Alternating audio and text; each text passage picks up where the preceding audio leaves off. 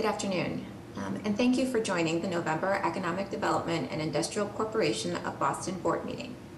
At this time, the Boston Planning and Development Agency is continuing to host public meetings in a virtual setting for the health, safety, and accessibility of Boston residents. For more information and updates, visit bostonplans.org. The Open Public Meeting Law requires that I notify the public that this meeting is being recorded. Please be aware that an audio and visual recording of this meeting is being made and broadcast by Boston City TV, which is a part of the City of Boston Office of Cable Communications, at Xfinity Channel 24, RCN Channel 13, and Verizon Fios Channel 962. It is also being live streamed at boston.gov/cable. I will now take a roll call of the members to begin this meeting. Mr. Monahan. Present. Dr. Landsmark. Present. Mr. Miller is not present yet, and I, Priscilla Rojas, the chair, am present. Okay, let's start with the EDIC agenda item number 1. Request authorization for the approval of the minutes of the October 13th, 2022 meeting. A motion is in order. So moved. Second. Roll call for a vote. Mr. Monahan. Aye. Dr. Landsmark. Aye. And the chair votes aye. Motion passes. Item number 2. Request authorization to award final designation status to Thompson Island Outward Bound Education Center Incorporated, Thompson Island Bound Education Center Incorporated for the redevelopment and non-exclusive use of the berth number 10 dock and adjacent water sheet located within the Raymond L. Flynn Marine Park, and to enter into a 10-year lease agreement for use of said property. Dennis. You're muted, Maureen. Thank you, Madam Chair. I'm going to be covering for Dennis today. Great, thank you. Thank you, members of the board. Berth 10 in the Raymond L. Flynn Marine Park consists of approximately 5,000 square feet of water sheet. In 2018, BPDA issued an RFP, a request for proposals, for the redevelopment and long-term lease of the water sheet and any improvements thereon. The RFP required both 1, physical improvements to be made to the berth, and 2, as a condition of the lease, the new lessee must provide access to Boston Harbor and the islands for City of Boston Public School students. Thompson Island Outward Bound was the sole respondent to the RFP. Thompson Island currently operates a water ferry which brings students to Thompson Island for educational activities.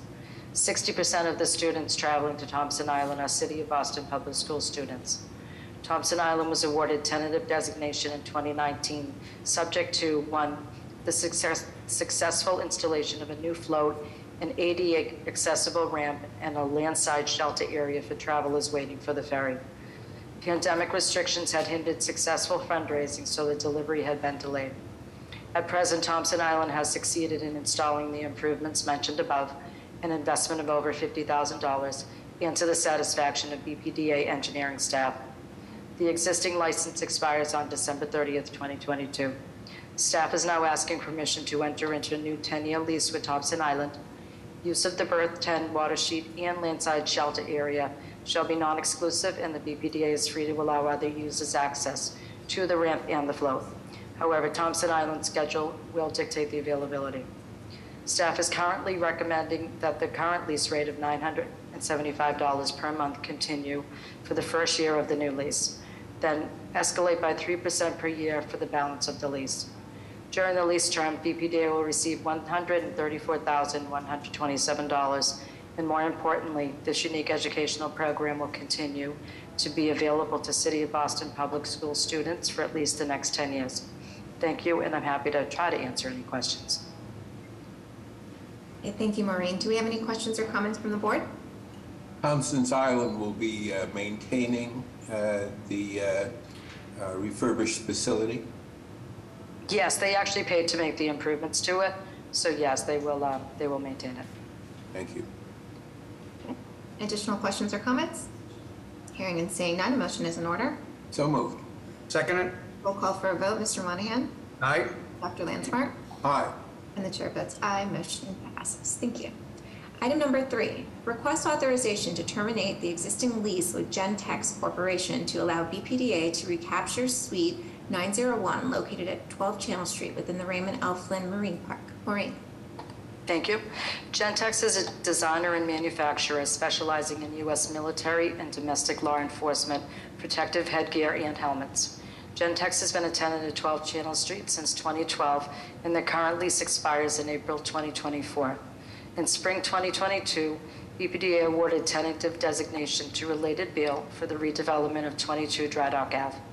BPDA and Related Beal are in the final stages of negotiating the lease, which will be presented to the BPDA board in the near future.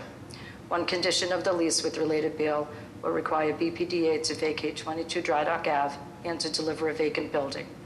Meanwhile, earlier in 2022, Gentex approached BPDA to inquire about vacating their 9th floor space prior to the lease expiration. BPDA and Gentex were unable initially to negotiate the fee required to vacate the space early. However, as a result of BPDA's commitment to vacate 22 Dry Dock Ave, BPDA re-engaged Gentex with an offer to allow Gentex to vacate the suite at no cost to Gentex, as long as the space is delivered vacant to BPDA by April 30th, 2023. Accordingly, staff is proposing that the lease with Gentex be terminated 1 year early and end on April 30th, 2023. As a result of the early lease termination, BPDA will forego over $500,000 in contract rent. However, the 22 Dry Dock Ave Life Science development will ultimately generate over $6 million per year in rent to BPDA at stabilization. Staff is recommending lease termination because, one, the loss leader for a much more lucrative transaction with Related Beal. Two, it allows Gentex to reduce its operating expenses by consolidating into a smaller facility in a cheaper market. And three, it allows BPDA to relocate to a strategic location that is reasonably close to both City Hall and its major property holdings, namely the Raymond L. Flynn Marine Park, China Trade Center, Long Wharf, Charlestown Navy Yard, and Bunker Hill Community College. Thank you, and I'm happy to answer any questions. Thank you. Do we have any questions or comments from the board? Hearing and seeing none, a motion is in order. So moved. Second. Roll call for a vote. Mr. Monahan? Aye. Dr. Landsmark? Aye. And the chair votes aye. Motion passes. Item number 4, request authorization to extend the lease agreement with Marine Engineers Beneficial Association for the use of approximately 3,210 square feet on the 6th floor of 12 Channel Street, Suite 606, located within the Raymond L. Flynn Marine Park. Maureen. Thank you. The Marine Engineers Benevolent Association, also called MEBA, is the oldest and largest maritime officers union in the United States, has been a tenant at 12 Channel Street, Suite 606 since 1995. MEBA uses Suite 606 as a meeting hall and as an office to support the maritime job development functions of the labor union. In November 2016, the BPDA board approved a lease extension with MEBA for a single 6-year term, which commenced on December 1st, 2016, and will expire on November 30th. Staff is now recommending a 6-year extension with one 5-year option to extend. MEBA shall pay fixed rent for the 6-year extension calculated at $20 per square foot for the entire 3,210 square foot suite. The fixed rent shall increase annually by $1 per square foot. Additionally, MEBA has expressed a desire to make improvements to Suite 606, including the installation of new windows, the installation of an AC or HVAC unit, and the new carpeting. BPDA's business model is to provide 12 Channel Street suites in their as-is condition, with any interior improvements being the sole responsibility of the tenant. Rent is reflective of that model. However, BPDA is motivated to assist MEBA in making the energy efficiency improvements towards BPDA's climate action strategy. Accordingly, BPDA will reduce the fixed rent to the rates identified below upon successful completion of the window replacement, the AC or HVAC installation, and carpet installation identified above at MEBA's expense. Presuming that the above reference improvements are completed by November 30th, 2023, MEBA shall be offered a reduced rent commencing December 1st, 2023, and for the remaining 5-year balance of the term, which would allow MEBA to attribute over $114,000 in rental savings towards the improvement. Commencing on December 1, 2023, MEBA shall pay the hire of $21 per square foot, increasing by $1 per square foot per year, or $15.16 per square foot, increasing by 3.5% per year, depending on MEBA's ability to timely perform the required improvements. Staff is recommending that we extend the lease agreement with MEBA for the use of 12 Channel Street, Suite 606. Thank you, and I'm happy to answer any questions. Any questions or comments from the board? Hearing and seeing none, a motion is in order. So moved. Second it. Roll call for a vote. Mr. Monahan? Aye. Dr. Landsmark? Aye. And the chair votes aye. Motion passes. Thank you. Thank you. Item number 5, request authorization to award a contract to Clow Harbor and Associates LLP to provide design drawings and construction documents for the security systems for 12 Channel Street building and the 12 Dry Dock Avenue parking garage within the Raymond L. Flynn Marine Park in an amount not to exceed $124,000. William. Thank you, and good afternoon, Madam Chair, members of the board. We are requesting authorization to execute that design contract with Cloud Harbor and Associates, a design firm known as DHA, for the building security project in the Marine Park, for both the 12-channel building as well as the parking garage. This matter was last before you at the February board earlier this year. The design contract will provide design and construction oversight for improvements to the existing building security systems, replacing some of the cameras, installing new cameras, and uploading these cameras to a cloud-based system in collaboration with the City of Boston. We issued the request for qualifications July of this past year. 54 interested parties downloaded the RFP, and we got 2 proposals. This one was selected as the most advantageous by the Designer Selection Committee, and after a fee negotiation process, we landed on a contract value of $124,815, which has been appropriately budgeted for in the current fiscal year capital budget. So therefore, we are requesting authorization for the director to execute this contract with CHA. I'm happy to answer any questions you may have. Thank you. Any questions or comments from the board?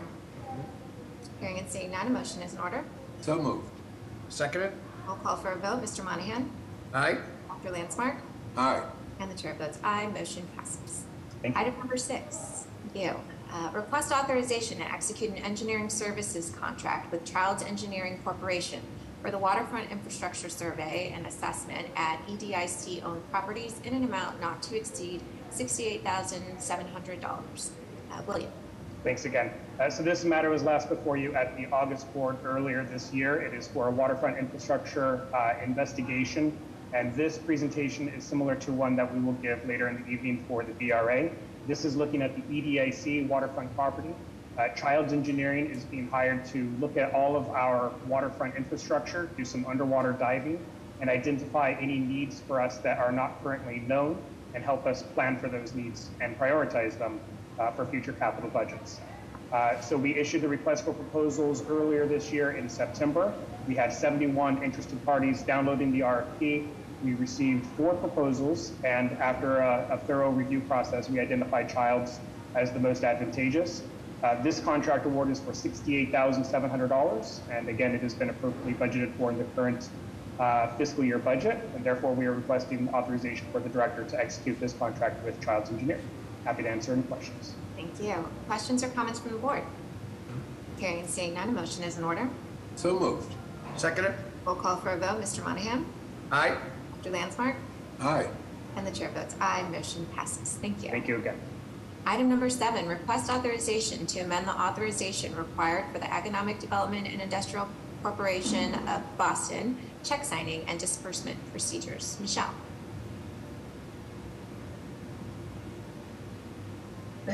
Excuse me. Good afternoon, Madam Chair, members of the board, Chief Jemerson, Madam Secretary Michelle Goldberg, Director of Finance. I do actually have a vote matter request for you today.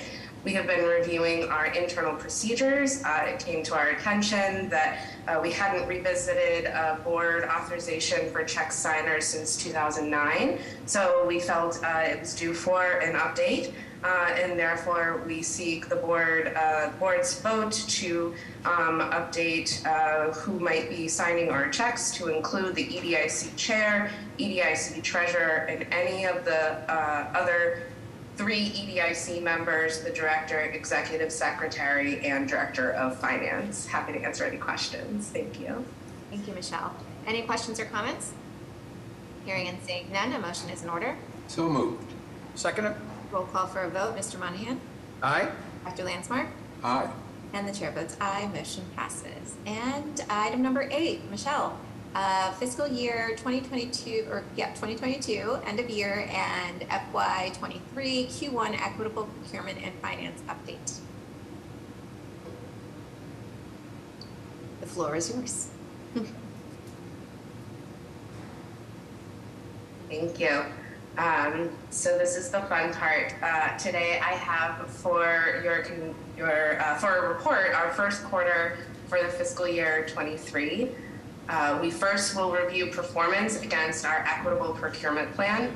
Next, we have a brief look at how fiscal 2022 ended and a summary of activities in fiscal year's first quarter for 23. Next slide, please. One more after that. Thank you. The board requires that the Director of Finance provide a financial report on a quarterly basis. This body also holds the Equitable Procurement Plan, or EPP. That plan requires that the quarterly financial report include reporting on outcomes for the EPP.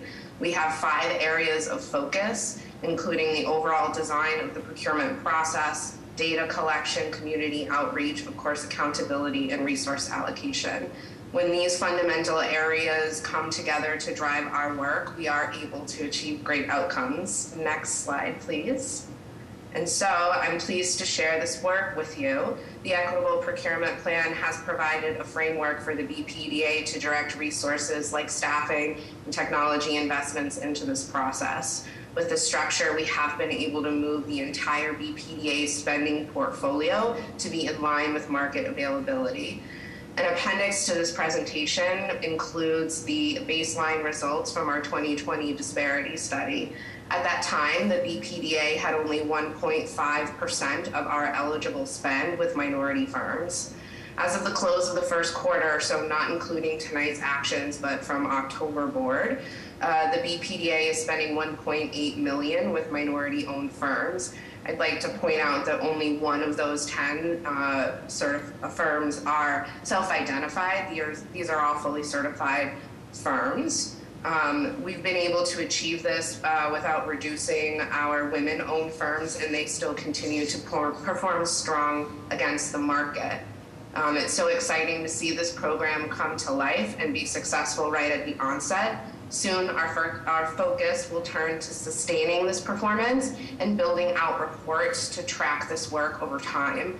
Thank you to everyone who has contributed to this, and thank you to this body for your leadership in this space. Now we can move to the finance portion. Next slide, please. Oh, sorry, there's one more slide. These are the outreach and engagement by the numbers. And so we track these just on a 90-day process. It doesn't quite align with the quarters. But what I would like to point out here is that out of the 967 MBE vendors that we reached out to, 5 actually responded to bids, and that's a pretty good response rate. And so that's another data point that we're going to continue to track over time. And out of those 5 that responded, we were able to award to 2. So these are kind of early indications that participation is up as well. Now we can skip to the next slide, please. And we can go to the data tables. So this is just a quick peek at FY22, and we can skip over to the highlight pages. Next slide, please. Lease and rentals ended ahead of budget. We had fairly conservative numbers coming out of the pandemic. Additional rent was ahead of the budget as well due to some one-time transactions. Parking revenue ended ahead of budget, and we have adjusted that parking, those projections going into FY23. Equity participation was ahead of budget as well. Nonetheless, BRA did receive an intercompany grant towards the end of the year. On the expense side, salary spending was a bit below budget. We had vacancies that this board has supported us filling in the past few months. And so we started FY23 much closer to budget. Contractual services, grant activity with OWD continued throughout the year. And we had quite a bit of activity in our property management line, yet we're still doing some spending on Building 108, so that continues. Next slide, please. So for FY23, we'll see our tables here, and then we can go to the next slide for the updates. Again, lease and rentals are having a strong first quarter. The budget anticipated this increase, and we will continue to focus on this throughout the year. Parking is performing strong as well, and I have a follow-up slide for folks to take a look at after this. Equity participation is carrying along right on budget. Grants, we're seeing a little bit of a timing shift happening in the first quarter. This is very normal. Federal grants tend to get finalized in October. And so on the expense side, OWD has staffed up in anticipation of these grants coming in. And so we imagine that this will settle in the second quarter. Employee benefits are right on track, and contractual spending is going to start to tick up as we approach the middle of the year. We can move to the next slide, please. As you'll see, parking continues to be a very good source of revenue for the agency. We have a couple lines here, so I'll just let folks know the total budget is the black dotted line, and so that's what the BPDA carried for our official budget. We work with a third party. They provide projections as well, so that's that green dotted line. And we can see that transient and monthly parking has had a lot of activity in the past few months, and we look forward to October's numbers. Finally, we have a very high-level capital table on our next slide. You'll see that we had set an aggressive budget for FY22 at $25 million. We have seen some spending in the first quarter, and we do anticipate that this will, The FY22 budget was $25 million, and then the 23 budget was 15. We spent 1.1 this quarter. We are working very closely with the real estate department, and as you know, you guys are very regularly approving contracts for both design and construction, and so these numbers will tick up throughout the year. Next slide. So after that, I'm happy to answer any questions you might have. Thank you so much. Thank you, Michelle. Any questions or comments from the board? Okay, well, again, great presentation, very concise, and keep up the great work. Thank you. So with that, actually that was just informational, so no vote needed. Great, so item number 9, personnel. Thank you, thank you, Madam Chair, members of the board, Madam Secretary, and Director Jemison. We have a number of items for your consideration on the EDIC agenda with the complete details included in the board memos. We have 9 appointments. In the Accounting and Finance Department is Heather Bukavich, Accountant 1, and Yergamal Mekonnen, Finance Assistant for Small Business and Corporate Financing.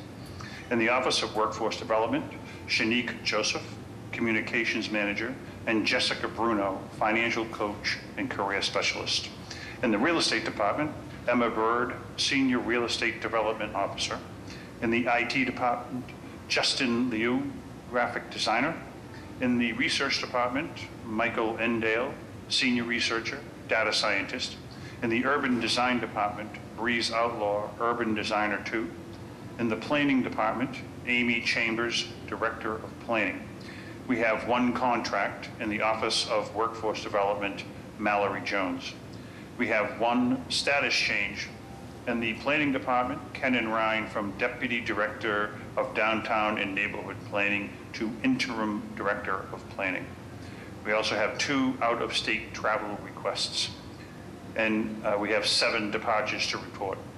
In the Office of Workforce Development, Brian Norton, Deputy Director for Labor Policy, Bethany Sirota, Deputy Director, Workforce Equity, Caitlin Gossett, Deputy Director, Labor Compliance, and Mallory Jones, Assistant Director of YOU. In the Planning Department, Jared Staley, Planner 2. In the Real Estate Department, Anthony Varani, Real Estate Development Officer. Finally, in the Finance Department, Stephanie Santos, Procurement Specialist, Operations. Thank you, and I'll answer any questions you may have. Okay, thank you. Any questions or comments from the board? Hearing and seeing none, a motion is in order. So moved. Seconded. Roll call for a vote. Mr. Monahan? Aye. Dr. Landsmark? Aye. And the chair votes aye. Motion passes. So that was the final item. I need a motion to adjourn this meeting. I move that we adjourn the EDIC meeting. Second it. Roll call for a vote. Mr. Monahan? Aye. Mr. Landsmark? Aye. And the chair votes aye. Motion passes. Meeting adjourned. Okay, moving on to the BPDA portion of the meeting. Thank you for joining the November Boston Redevelopment Authority Board meeting. At this time, the Boston Planning and Development Agency is continuing to host public meetings in a virtual setting for the health, safety, and accessibility of Boston residents. For more information and updates, visit bostonplans.org. The Open Public Meeting Law requires that I notify the public that this meeting is being recorded. Please be aware that an audio and visual recording of this meeting is being made and broadcast by Boston City TV, which is a part of the City of Boston Office of Cable Communications, at Xfinity Channel 24, RCN Channel 13, and Verizon Fios Channel 962. It is also being live streamed at boston.gov/cable. I will now take a roll call to begin this meeting. Mr. Monahan. Present. Dr. Landsmark. Present. And I, Ursula Rojas, am present. Okay, let's start with item number 1. Request authorization for the approval of the minutes of the October 13th, 2022 meeting. A motion is in order. So moved. Second it. Roll call for a vote. Mr. Monahan? Aye. Dr. Landsmark? Aye. And the chair votes aye. Motion passes. Item number 2.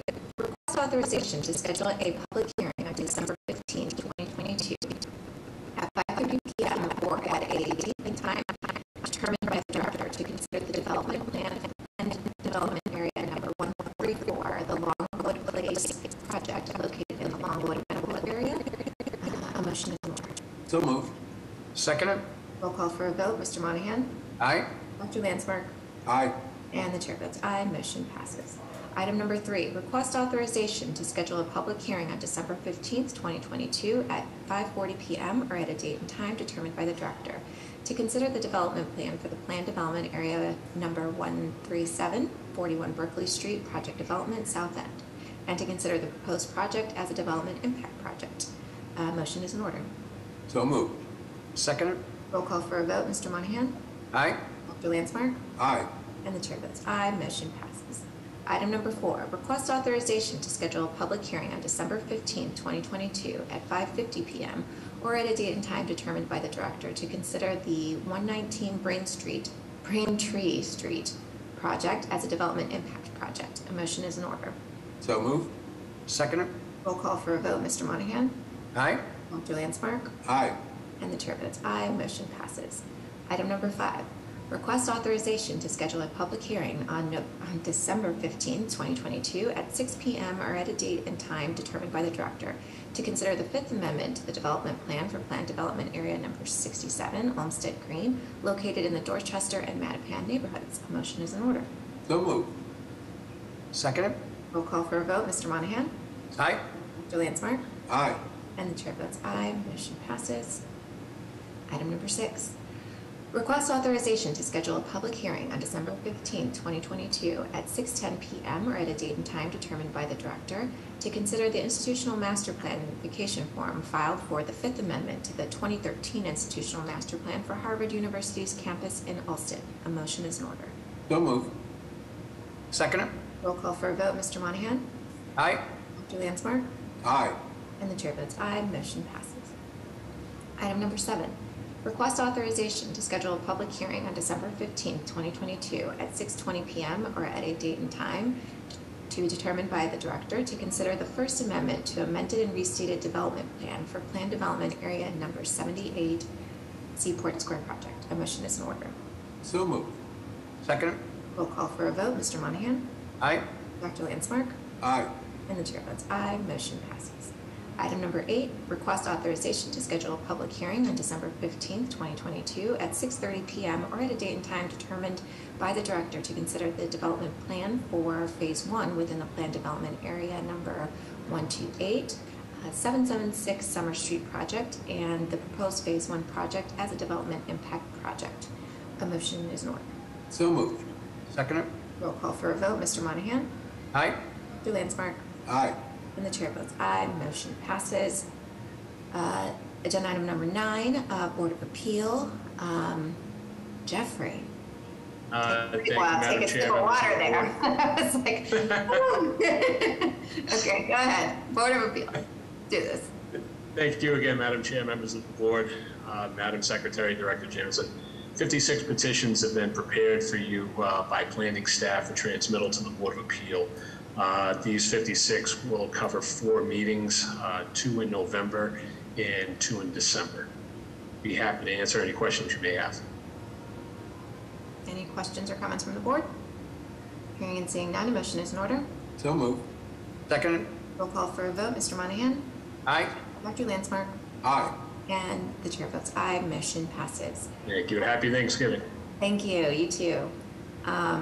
Okay, item number 10 is an informational update on the Compact Living Pilot program. Michelle. Hello, and thank you, Chairwoman Rojas, Secretary Polhemus, Director Jemison, and members of the board.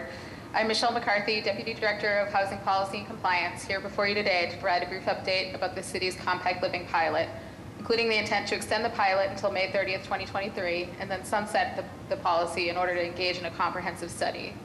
There's no vote today on this item. Just for background, the Compact Living Pilot, or CLP, allows for the creation of smaller dwelling units when coupled with certain amenities and transportation features. This pilot was created by the Housing Innovation Lab in conjunction with the Mayor's Office of Housing, the Boston Transportation Department, and the BPDA. The purpose of the CLP was to create an opportunity for the city to study whether the compact living design standards increase housing affordability, build community, promote sustainable development, and/or encourage creativity. In October 2018, this board authorized the director to sign a letter detailing CLP requirements to be in place as a pilot for a period of 2 years. In November 2022, the board was then provided with an update on the CLP and the intent to extend the pilot for another 2-year period. At that time, the extension of the CLP was needed because no projects had been approved under the pilot. No projects had received a certificate of occupancy under the pilot, rather, so there was no ability to study the effectiveness of the policy. Currently, there are 2 projects that have been approved under the CLP that have received their certificate of occupancy, with an additional 15 projects under construction. Again, the impacts of the CLP have been unable to be studied during the 2-year extension period because a larger sample size of projects is needed. Rather than recommend the CLP be extended for another 2-year period, the city has concluded that this pilot should sunset on May 30th, 2023. After that period, proposed projects submitting letters of intent or small project review applications must comply with existing size minimums. Once a critical mass of projects is approved under the CLP and approved and occupied under the CLP, the policy will be evaluated and a decision made with regard to whether or not to make this pilot permanent. If and when a permanent compact living policy is put into place, a vote from this board will be sought. That concludes my update. I'm joined today by Michael Cadizzo, Deputy Director of Urban Design, and we're happy to answer any questions you might have. Thank you. Do we have any questions or comments from the board? Okay. Thank you so much for the update. We look forward to getting more data on the occupancy and seeing how this did. So great work. Thank you. Thanks so much. Okay, item number 11, another informational update, the Life Sciences Action Agenda. Ella. Good evening, Madam Chair Rojas, Secretary Polhemus, and members of the board. My name is Ella Wise, and I'm the Planning and Development Review Coordination Manager at the BPDA. I'm honored to present the recently released Life Sciences Action Agenda. Next slide, please. Boston is home to a booming life sciences industry. The BPDA welcomes continued growth and encourages developers and companies to set their roots in Boston in an effort to support the industry's built environment needs while addressing concerns from the public in relation to the location and design of these developments. The BPDA released the Life Sciences Action Agenda this week. Next slide, please. For context, life sciences development is critical to Boston's economy and public services. On the left-hand side of your screen, you can see that our research division estimates that the number of jobs in life sciences has grown by 50% in the past 10 years, sustained growth. But it's not only about jobs, it's also about public services. For example, in terms of affordable housing and job training, new commercial developments such as life sciences buildings pay linkage fees, as you know, that fund these critical resources. Next slide. At the same time, members of the public and elected officials have raised concerns about the potential impacts of life sciences development. For example, there are concerns about closed-off ground floors, noise and environmental impacts, and safe and convenient mobility. The BPDA is committed to addressing these through thoughtful planning and design. In addition, the BPDA has heard concerns from residents about health and safety impacts. We will continue to work closely and support our sister agencies in public health, fire, and inspections, those agencies responsible for regulating these health and safety considerations. Similarly, we will coordinate with partners across the city to improve equity and access to jobs in the life sciences and continue to work towards increasing housing opportunities to support the growing workforce at all income levels. On the subject of health and safety, we wanted to acknowledge the ecosystem. Next slide, please. We wanted to acknowledge the full ecosystem of regulators at the city, state, and federal level. BPDA is only one part of a comprehensive set of regulations and professionals and experts. I also want to take this time to note that we're honored to have the Deputy Commissioner for Policy and Planning at the Boston Public Health Commission join us this afternoon. Mr. PJ McCann here is here this evening to help answer any questions related to the work of the BPHC. Next slide. So given this context, what's our agenda? We have 4 main strategies. 1, shape life sciences development through new life sciences design guidelines. We'll release these guidelines and begin engagement in the next 3 months. Second, we'll guide development with new zoning language. You can expect to see draft zoning amendments in the next 8 months, at which time we'll begin community engagement for review and feedback. We'll plan for the future as we always do. This work is already underway in our ongoing neighborhood plans, such as Plan Charlestown. And finally, we'll partner with sister agencies, as we already are, who really are the experts to ensure public health and safety. We'll release an interactive map of life sciences development for greater transparency. We'll continue pursuing best practices for working with our sister agencies and interdisciplinary coordination. And we'll provide community engagement opportunities, new community engagement opportunities to talk more broadly and holistically about life sciences in the city. Next slide. So with that, I invite you to view the full action agenda and learn more about upcoming community engagement opportunities at the link on the screen. With that, I'll take questions. Thanks very much. Okay, thank you. Questions or comments from the board? Do we have any way of knowing how many Boston residents are actually employed in these new life sciences developments? Thanks for that question. So I have, I'm not prepared with the exact number, to be honest, but I can certainly respond with that. We do, the research division has that number, and I think in a couple minutes I can respond with that. Thank you. And I recognize it's complex. It's a complex number because people will move into Boston to work for them, and there may not be a way of correlating who has come out of Boston and is now employed there, but it would be useful to know those numbers. Thank you. I have a question. So how do the new guidelines or protocols of our sister agencies address proximity of life sciences building and lab space to residential locations, and in particular, the sharing of party walls? Great, thank you for that question. So the BPDA recently convened our sister agencies, Public Health Commission, Fire Department, Inspectional Services, Environment Department, Office of Community Engagement to discuss life sciences, and particularly the location and siting of labs in the city. We've also conducted interviews with sister cities and facilities managers, and based on the expertise of sister agencies, BPDA is confident in the location of biosafety BSL 1 and 2 labs adjacent to non-lab uses, including residential. But since we have Deputy Commissioner McCann on the call, I'm happy to turn it over to him as the real expert in health and safety. Yeah, thank you, Ella, and thank you to the board for having me here tonight.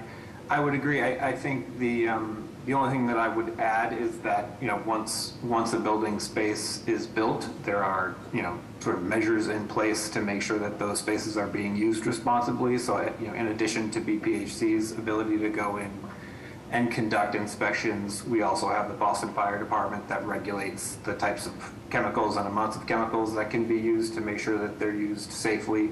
And in addition to that, the Inspectional Services Department, from a building code compliance perspective, can make sure that spaces that need to be separated from each other can be. But I can sort of share that in our experience since, you know, regulating biosafety labs over the past throughout our history, and especially since the 2006 local Boston biosafety regulations, we haven't had any incidents that have involved pathogens moving between one building space and another adjacent space.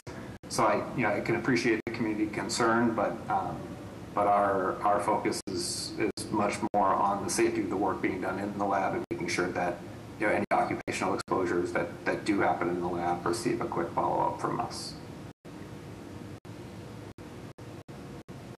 Okay, so then whose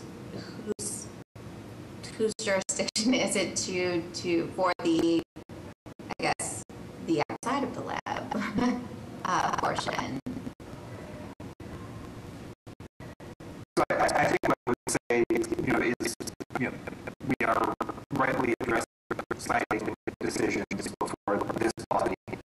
You can think of BPHC and, you know, and fire's role as oversight over the operation of labs, and that is sort of the how the work is being done in the lab really is the primary area of risk, and it's the primary focus of our regulatory oversight. Okay.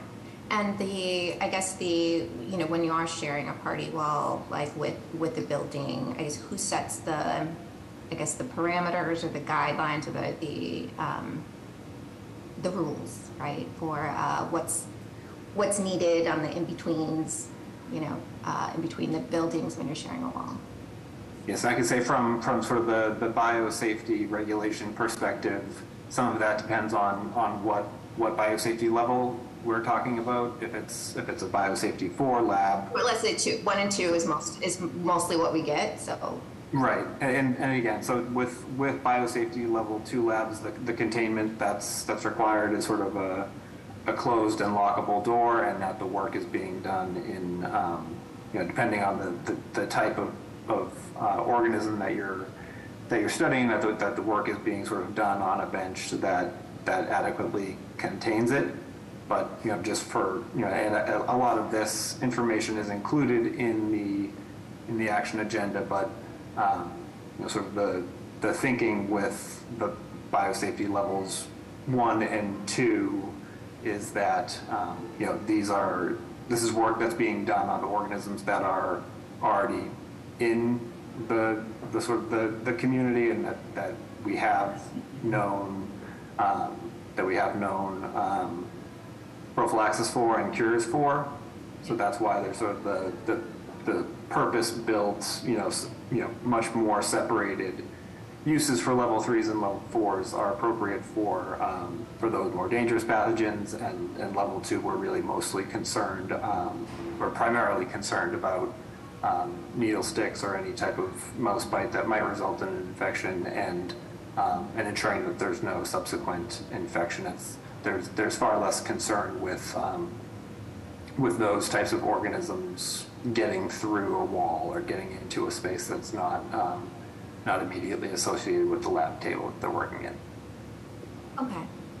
So I'm sorry for the multiple questions. I'm just trying to understand. So are there rules, like if you are sharing a party wall, like of what needs to go? And I mean, honestly, to be completely transparent, right? We've got projects before us, right? We have to evaluate them and the design and stuff. So I just wanted to know, like, are there set rules of like how, you know, what needs to happen to that party wall to kind of make it safe? Am I just not? Yeah, so again, I would come back to, you know, the way the building is built and making sure that those walls are sound is sort of the domain of the building code and of you know, making sure that the building is built to the spec and that the space that the lab is in is in its own space and that it is in a sort of contained area. But again, sort of the risk of migration from one and you know, protocols do require that doors be closed during the research, but again, this is research on you know, it's on organisms that we know and know how to treat. So again, it's mostly about making sure that the way that the work is done is appropriate for the level of organism that you're working with. Okay, thank you. Other questions or comments from the board, or any other comments from the agency? I would just add, board members, that that as part of the work, Ella also reached out to, Ms. Wise, I should say, also reached out to Cambridge to sort of speak with their public health and building professionals to learn more about what their experience had been with this topic. And you know, that was one of the reasons that the recommendation of SL1 and 2 was included, was because our other municipalities have, with their professional services and public health agencies, been able to have party wall conditions between lab and residential successfully. And so we learned a little bit from that. Ella, if there's anything else you want to add to that, otherwise I would close my comment and pass it back to you.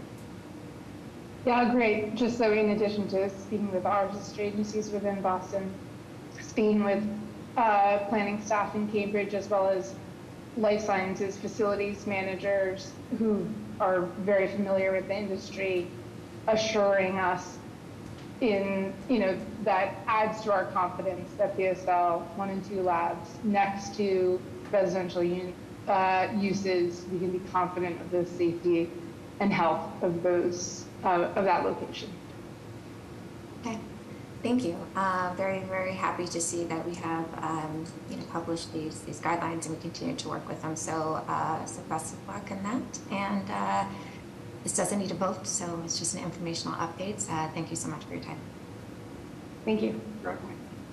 Item number 12, request authorization to adopt Mayor Michelle Wu's executive order entitled An Order Relative to the Speeding the Production of Affordable Housing, dated October 6, 2022, setting forth the goal of cutting in half the approval process timeline from filing through Article 80 to the Zoning Board of Appeal approval. So, Ruben. Thank you, Madam Chair, Madam Secretary, members of the board, Chief Jameson, for the opportunity to speak with you today. My name is Ruben Cantor. I'm the Senior Advisor for Strategy and Operations. And I have been tasked alongside Devin Quirk, Caitlin Coppinger, Brian Glasscock, and other BPDA leaders with facilitating the agency's response to the Mayor's October 6th executive order entitled An Order Relative to Speeding the Production of Affordable Housing. I'm here this afternoon to request BPDA board adoption of the order. Next slide, please. The Mayor's order sets a goal of cutting in half the timeline for the review and approval processes on projects where at least 60% of units are income restricted.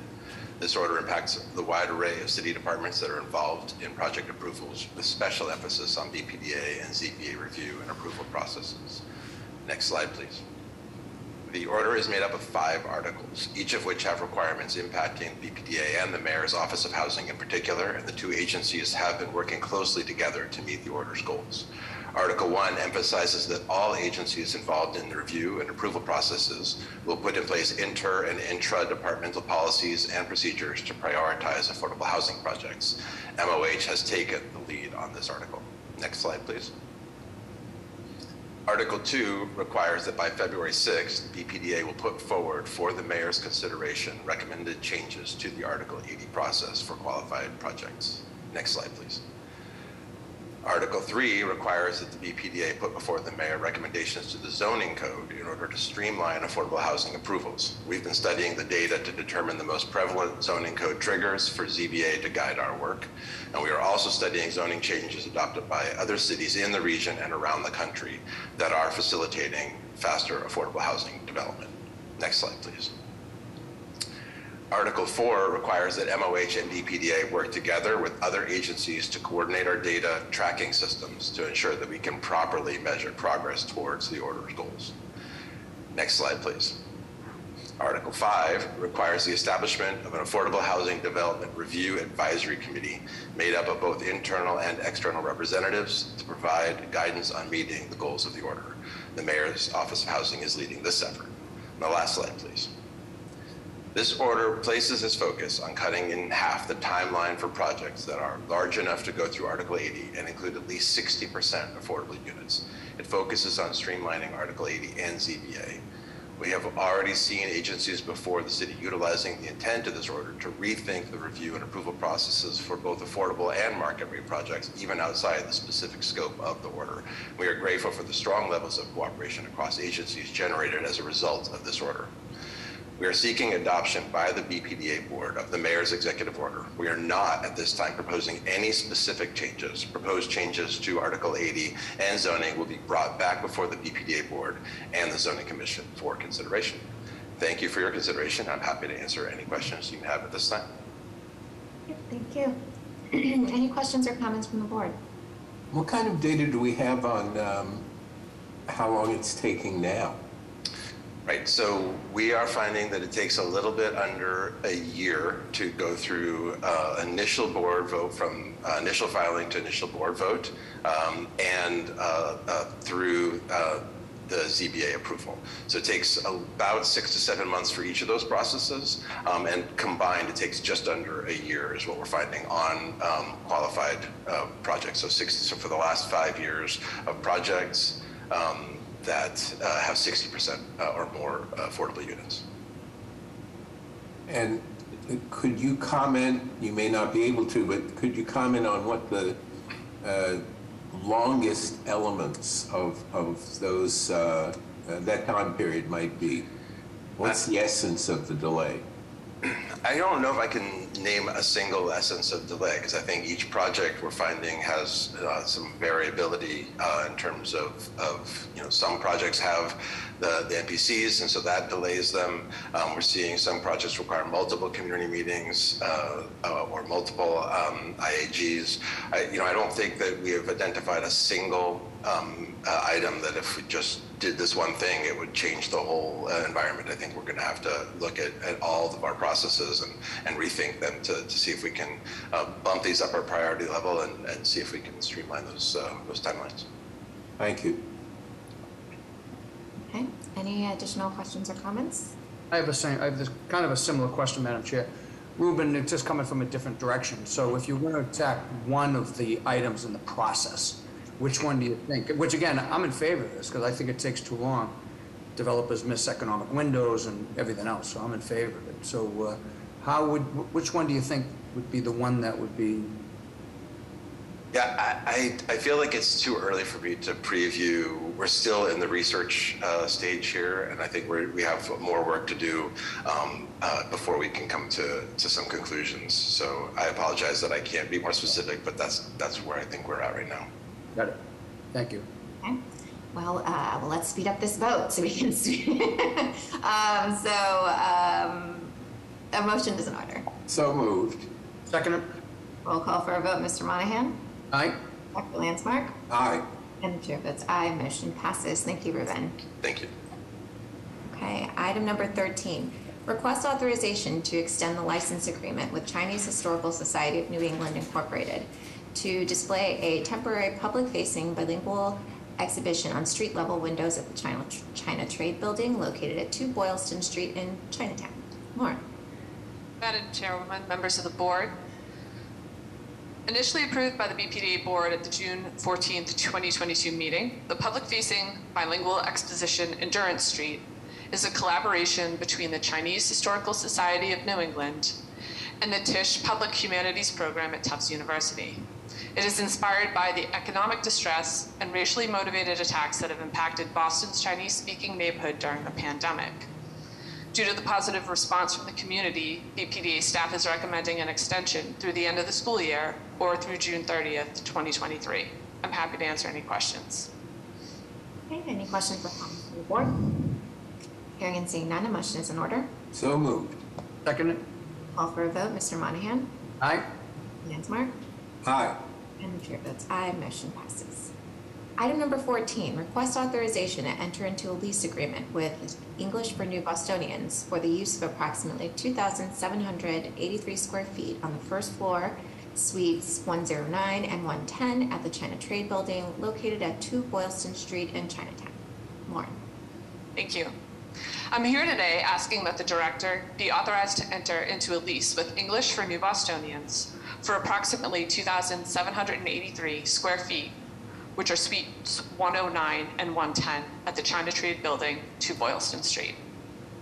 English for New Bostonians began in 2001 as an initiative driven by the Boston's Mayor's Office for Immigrant Advancement, with the Office of Workforce Development, local foundations, and immigrant leaders. English for New Bostonians was launched to address the need for English speakers of other languages to serve our city's immigrant communities and expand better coordinate Boston's ESOL system. Staff proposes a 5-year term commencing on January 1st, 2023 and expiring on December 31st, 2027. ENB shall have one 3-year option to extend the lease at fair market value by providing the landlord with at least 1 year written notice. ENB accepts the premises in its as-in condition and will coordinate with BPDA staff and Colliers International to appropriately condition the space for their use. The cost of all work is the responsibility of ENB unless required for the maintenance of the building. Inasmuch as ENB will be financially responsible for all improvements to the space and will also provide appropriate in-kind services to City of Boston residents on an as-needed basis, no fees proposed for the first 2 years of the lease. Beginning year 2, ENB will pay a proportional share of any increase of the building operating expenses and will be assessed a market rate value of $25 a square foot beginning year 3. With escalations, BPDA will collect $217,101 during the 5-year term. I'm happy to answer any questions. Thank you. Any questions or comments from the board? Hearing and seeing none, motion is in order. So moved. Second. Call for a vote. Mr. Monahan? Aye. Lansmark? Aye. Chair votes aye. Motion passes. Item number 15, request authorization to allow International Institute of New England to sublease approximately 1,000 square feet of space in Suite 301 at the China Trade Building located at 2 Boylston Street to the United States Committee for Refugees and Immigrants to provide administrative support for the Trafficking Victims Assistance Program services. Lauren. Thank you again. Since 2016, International Institute of New England has leased approximately 14,000 square feet on the 3rd floor of China Trade and are currently in year 7 of a 10-year agreement. IINE creates opportunities for refugees and immigrants to succeed through resettlement, education, career advancement, and pathways to citizenship. Additionally, their Boston office provides case management for trafficking victim assistance. The federal agency that administers the TVAP program is now requiring IINE National Office and the U.S. Committee for Refugees and Immigrants to manage the work directly. As a result, IINE proposes to sublease approximately 1,000 square feet of space in Suite 301 to the United States Committee for Refugees and Immigrants to provide administrative support for the Trafficking Victims Assistance Program service.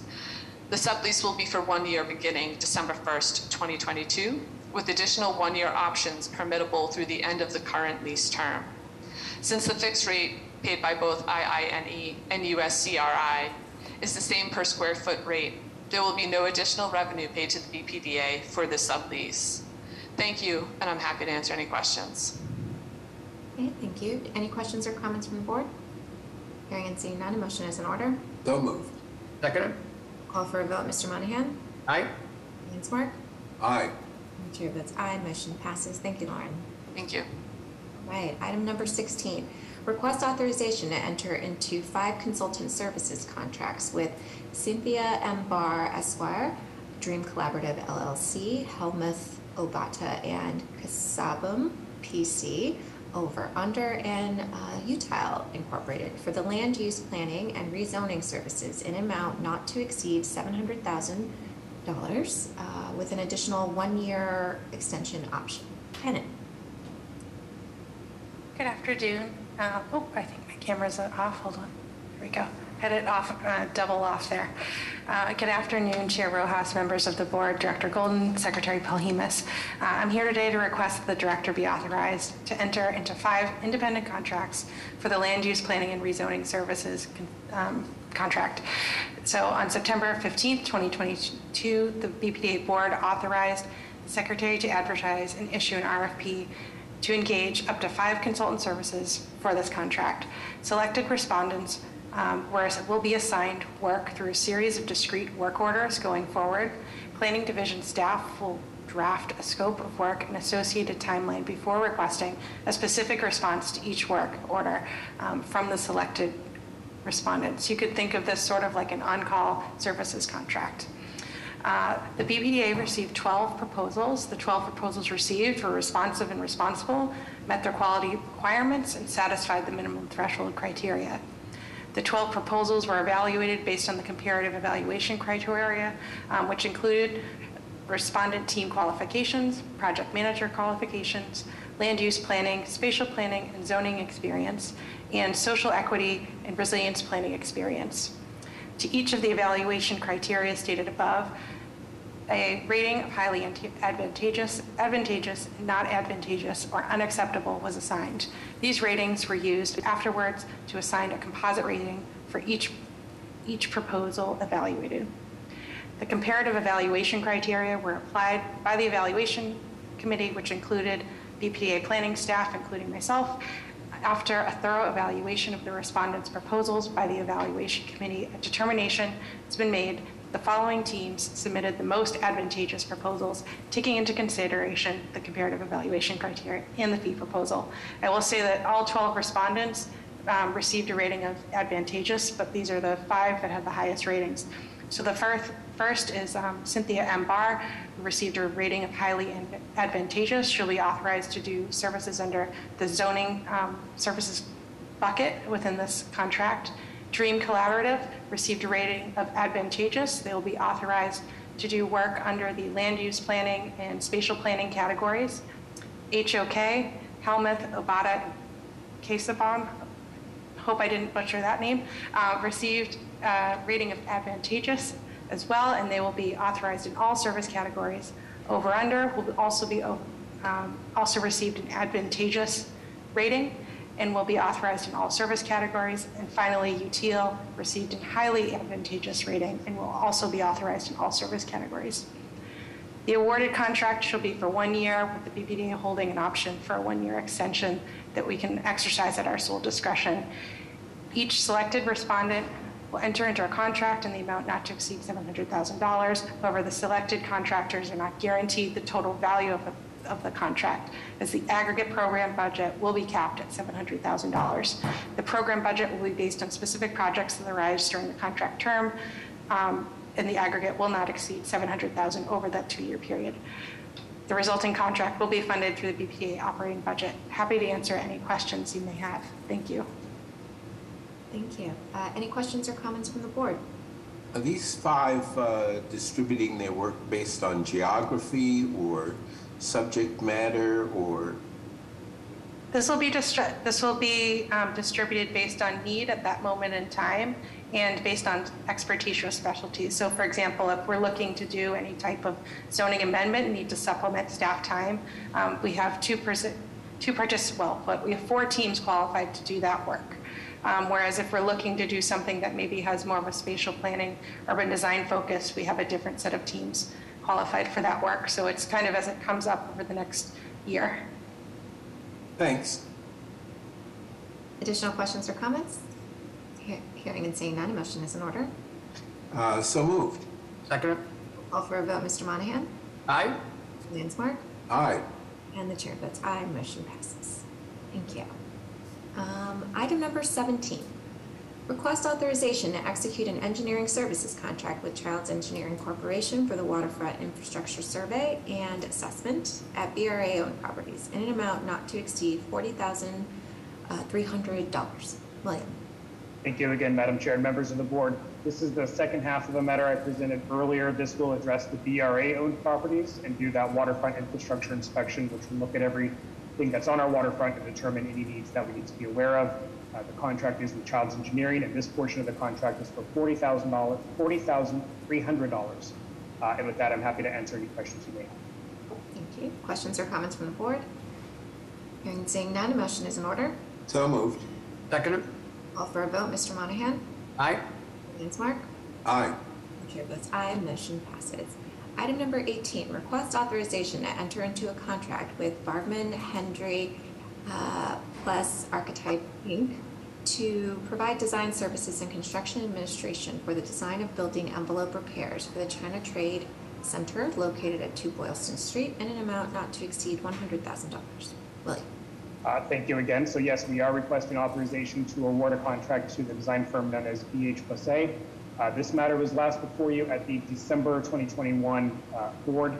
This design contract is for design services and construction oversight for improvements to the exterior building envelope of the China Trade Building. We have some masonry that needs to be repointed and repaired. We also have some windows that need to be upgraded. All of this work is under the purview of the Boston Landmarks Commission. We are concurrently working to extend their approval for the project. They've seen this before and given us an approval with provisos. We just need to extend that. We issued this RFP in August of this year. We had 66 interested participants downloading the RFP. We were pleased to receive 6 proposals for the work. And after a thorough selection, we determined that BH+A was the most advantageous. And we are also pleased that they are a certified woman-owned business. The contract negotiations resulted in a design contract at even $100,000. And with that, we are requesting authorization for the director to execute this contract, and I'm happy to answer any questions you may have. Yeah, questions or comments from the board? Hearing and seeing none, a motion is in order. So moved. Second. Call for a vote, Mr. Monahan. Aye. Lansmark. Aye. And the chair votes aye, motion passes. Thank you. Thank you. Item number 19, request authorization to execute a contract amendment for the additional arborist services provided by Northeastern Tree Service Incorporated in the amount not to exceed $39,400. Laura. Thank you, Madam Chair and members of the board for the opportunity to speak with you today. The first of several requests I'm presenting is an amendment to our arborist services contract, which was approved by this board in September of 2020. Specifically, we're seeking to increase its value by 25%. Due to the as-needed nature of this work and our staff's tireless efforts to inspect our property, address safety concerns, and respond to residents, our initial budget estimate of $50,000 a year was insufficient. Amending the contract will help us complete seasonal maintenance and respond to any weather damage, while simultaneously issuing a new expanded invitation for bids, which I'll present to you in the next few minutes. With that, thank you for your consideration, and please let me know if you have any questions.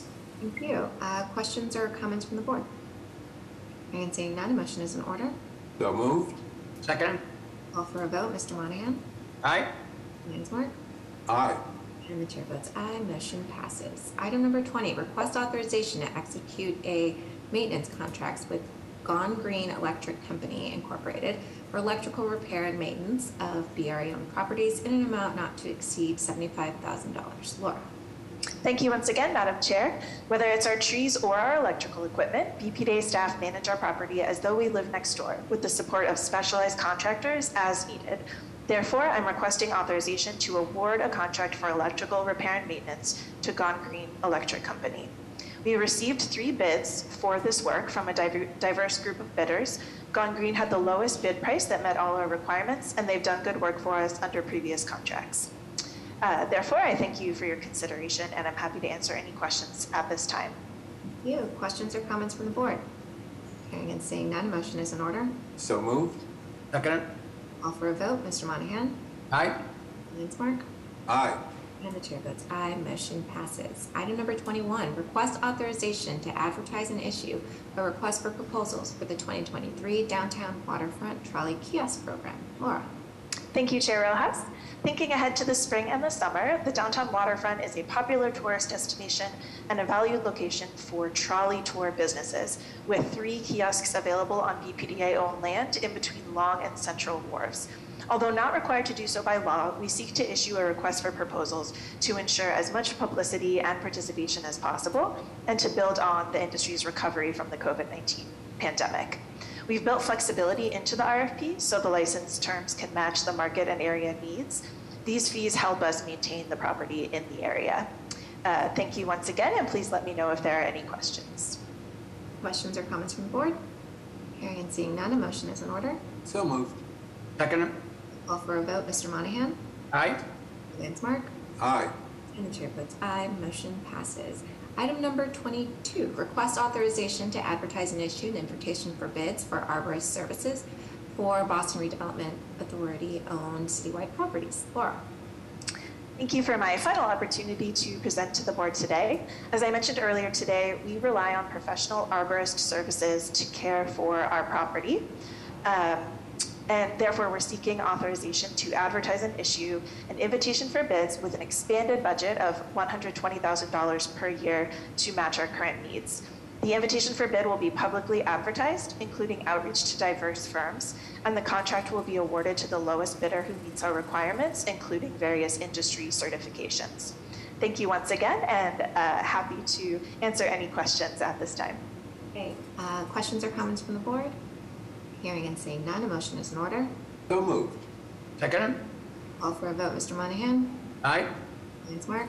Aye. And the chair votes aye. Motion passes. Thank you, Laura. Okay, item number 23, request authorization to advertise and issue a request for proposals to engage a consultant to assist in the preparation of the downtown office conversion study. Andrew. Thank you, Madam Chair Rojas, Secretary Paul Hemus, and members of the board. The downtown office conversion study is part of an overarching and ongoing effort to generate strategies that can revitalize downtown in the wake of the COVID-19 pandemic. Next slide. The recently released Boston Consulting Group's Downtown Revitalization Report identifies office conversion as a potential strategy for renewal and growth and activity downtown. The feasibility study will build off of this report, as well as coordinate closely with the recently relaunched Plan Downtown to assess immediate and long-term opportunity areas for office conversion. One of the primary goals of the study is to identify highly actionable funding and land use strategies to help successfully convert vacant downtown office spaces and identify viable uses, whether they be residential or life sciences. The contract will not exceed $100,000 and the duration will be 6 months. The study will work closely alongside Plan Downtown, complementing its communication approach and process, as well as engage stakeholders in the area to discuss interests and different perspectives on office conversion. Thank you for your consideration and happy to answer any questions. Any questions or comments from the board? No, I'm glad we're doing this. Yes, really comment. Okay, a motion is in order. So moved. Second. Roll call for a vote. Mr. Monahan? Aye. Lansmark? Aye. And the chair votes aye. Motion passes. Thank you, Andrew. Item number 24.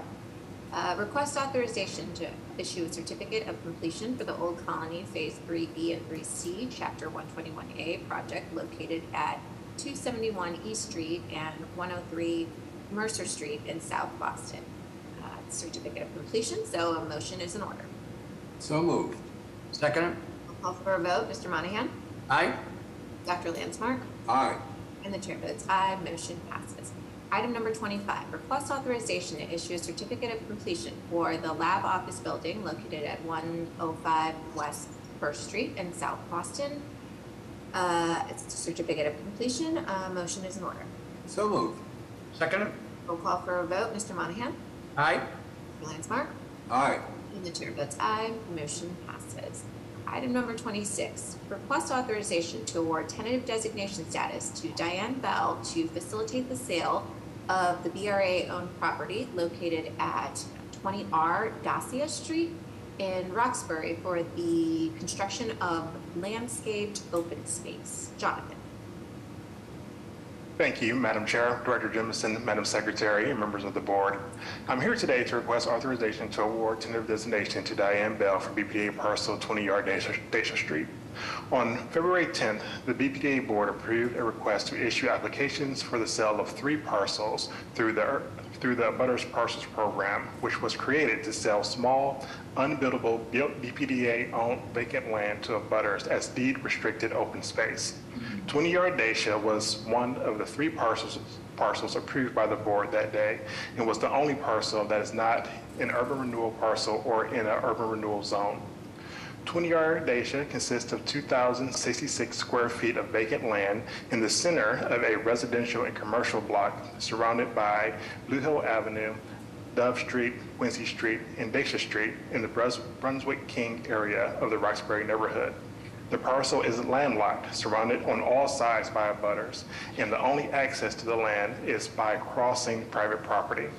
On December 8th, 2021, BPDA staff hosted a virtual community meeting to discuss the disposition of the parcel. The abutters and surrounding neighbors expressed their desire that the property be made available to the abutters to purchase, noting that the land has been maintained by Diane Bell's family for over 20 years. Due to the location of the parcel and the requests made by the community, the BPDA staff decided to issue applications in the Abutter Parcels program. On March 21st, 2022, the BPDA made the applications for 20R Dacia available to the direct abutters for 60 days. The application had an asking price for $25,000 for the parcel, which is the assessed value of the property. Diane Bell was the only abutter to submit an application and offered $1 for the parcel. While the offer is low, the application allows for any offer price to be made for the parcel. Further, the proposed improvements to the land in Ms. Bell's application were deemed to be highly advantageous because they include keeping the parcel as open green space, planting a perennial garden, new grass and tree replacements, installing a privacy fence and planters along the edges of the parcel, and installing a gazebo for shade and sitting. Based on the aforementioned, the BPDA team recommends that the board award tentative designation to Diane Bell for 20R Dacia. With that being said, I'm happy to answer any questions. Okay. Questions or comments from the board? Hearing and seeing none, motion is in order. So moved. Second. Call for a vote. Mr. Monahan? Aye. Landsmark? Aye. And the chair votes aye. Motion passes. Thank you. Thank you. Okay. Item number 27. Request authorization to enter into an affordable rental housing agreement and restriction in connection with the proposed development located at 25 Gardner Street and to take all related actions. Michelle. Hello again, and thank you, Chairwoman Rojas, Secretary Polhemus, Director Jemison, and members of the board. For the record, I'm Michelle McCarthy, Deputy Director of Housing Policy and Compliance. I'm here before you today on 25 Gardner Street in Alston. This is a 14-unit rental project that received its Zoning Board of Appeal approval on July 12, 2022, and does not require Article 80 approval. This project is here before you today because it will include 3 income-restricted inclusionary development policy units. Your vote today is to authorize the execution of an affordable rental housing agreement and restriction. Thank you, and I'm happy to answer any questions. Okay, questions or comments from the board? Hearing and seeing none, motion is in order. So moved. Second. Call for a vote. Mr. Monahan? Aye. Landsmark? Aye. And the chair votes aye. Motion passes. Thanks.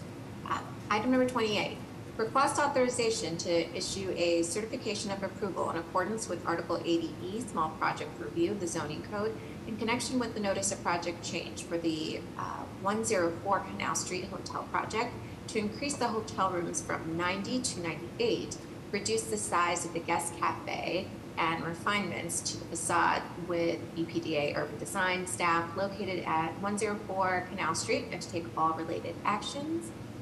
Erin. Thank you, Madam Chair, members of the board, Director Jemison, and Secretary Polhemus. My name is Erin Skibbins. I'm a new project assistant in development review. The proposal before you is a small project change for the previously approved 104 Canal Street Hotel project located in the West End. The 15-story hotel project was originally board approved in October of 2014. At this time, the project is seeking a notice of small project change. The proposed changes include increasing the number of guest rooms from 90 to 98, removing the originally proposed cafe, which is replaced by a smaller cafe amenity for guests, and refinements to the facades. The height, footprint, and square footage of the project remain the same. The proposed project will create an outdoor seating area and redevelop a currently underutilized lot, contributing positively to the Canal Street pedestrian experience. The BPDA held a public meeting on October 20th, 2022 for the proposed project change via Zoom. The meeting was well attended and advertised in the local newspaper and online. Now, before I turn it over to Louis Kraft and BK Boley from Stantec Architecture to begin the presentation, I want to say thank you to the members of the public, elected officials, and city agencies who helped review the proposed 104 Canal Street Hotel Notice of Project Change. Thank you. You can advance the slide, Aaron.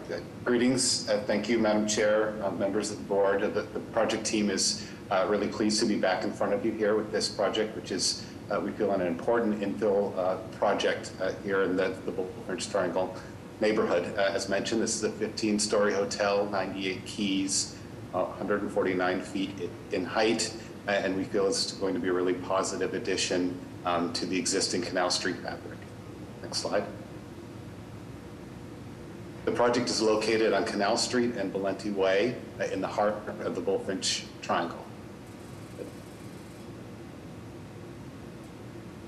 Here we see a view of the existing site, which is a one-story masonry Bank of America building that is currently not operational. And this also shows the site in the context of the existing masonry Canal Street buildings.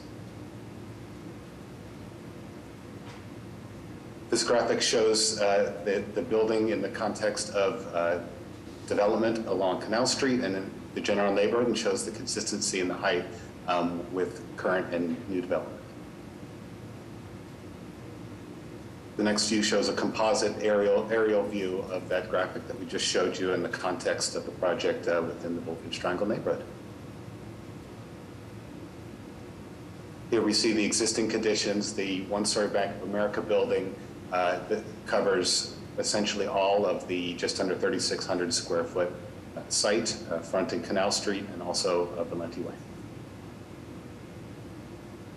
The proposed ground floor plan puts all of the active uses onto Canal Street and also onto Valenti Way, with the main entrance on the corner of Valenti and Canal Street, and the building services and circulation pushed towards the interior of the site. There's one below-grade floor plan, mostly MEP and back-of-house spaces, but also houses a fitness center for the guests' use. Moving up 2 stories to the second floor, it's important to note that critical infrastructure, transformer, vault, and switch gear is located up on the second floor in accordance with resiliency standards.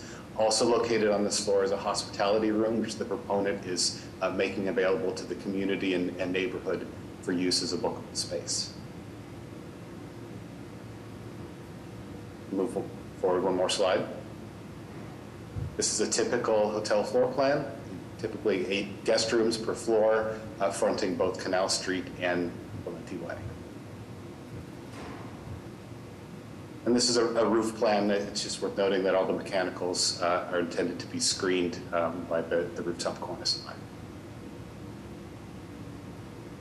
Here we see a diagrammatic view of the elevations. The building is designed as a detail-rich masonry facade that offers a very composed architecture, including two brick detail languages that you'll see, one fronting Canal Street and the other fronting Valenti Way, and strong masonry details and cornice line at the top of the building. Here's a composite view showing the general disposition of the architecture and its location in the context of the site, with the aforementioned brick detailing, a strong vertical nature, and a two-story open reed to the building entry.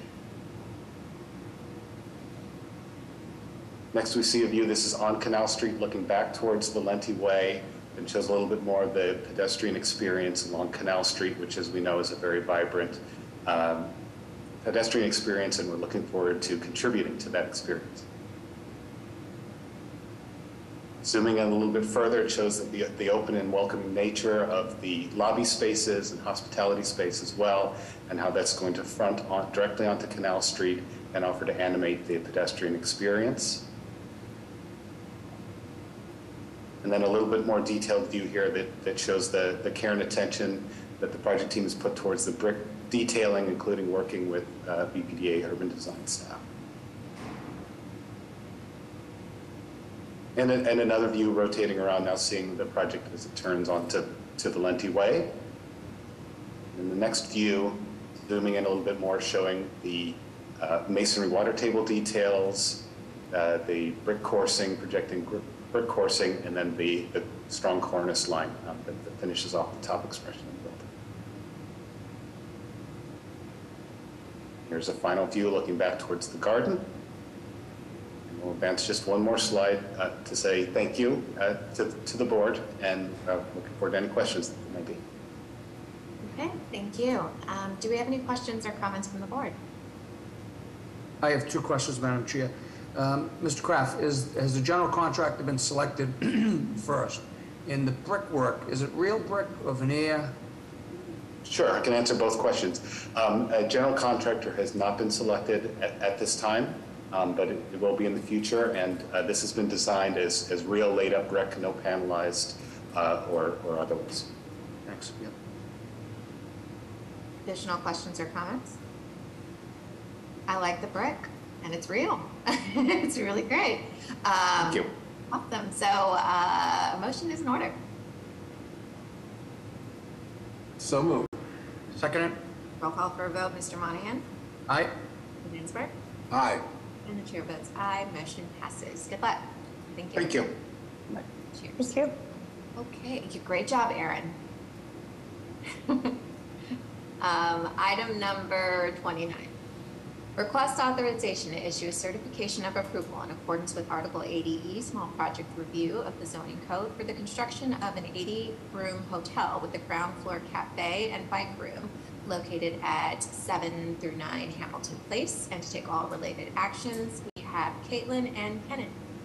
And pardon me, Madam Chair, this is Brian Miller. I just joined the call. My apologies for my late arrival. No apologies needed. Thank you, Mr. Miller.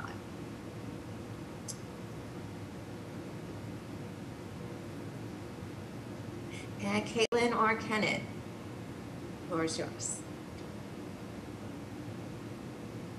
I think Caitlin's trying to unmute. I think so too, yeah. Sorry, my apologies. Okay. It's the headset always gets me. Thank you, Madam Chair and members of the board, Secretary Polhemus and Director Jemison. Caitlin Coppinger, Senior Project Manager, happy to be here today. The proposal before you is for an Article 80 small project located at 7 to 9 Hamilton Place in downtown. The proposed project contemplates the restoration of an existing 3-story building and the addition of 9 stories above, totaling 38,400 gross square feet to create a new boutique hotel totaling 80 rooms. The first floor of the building is proposed to include an entry court into the building, a cafe, and a lobby, with a concierge and administrative office and a bike room and a back of house kitchen area.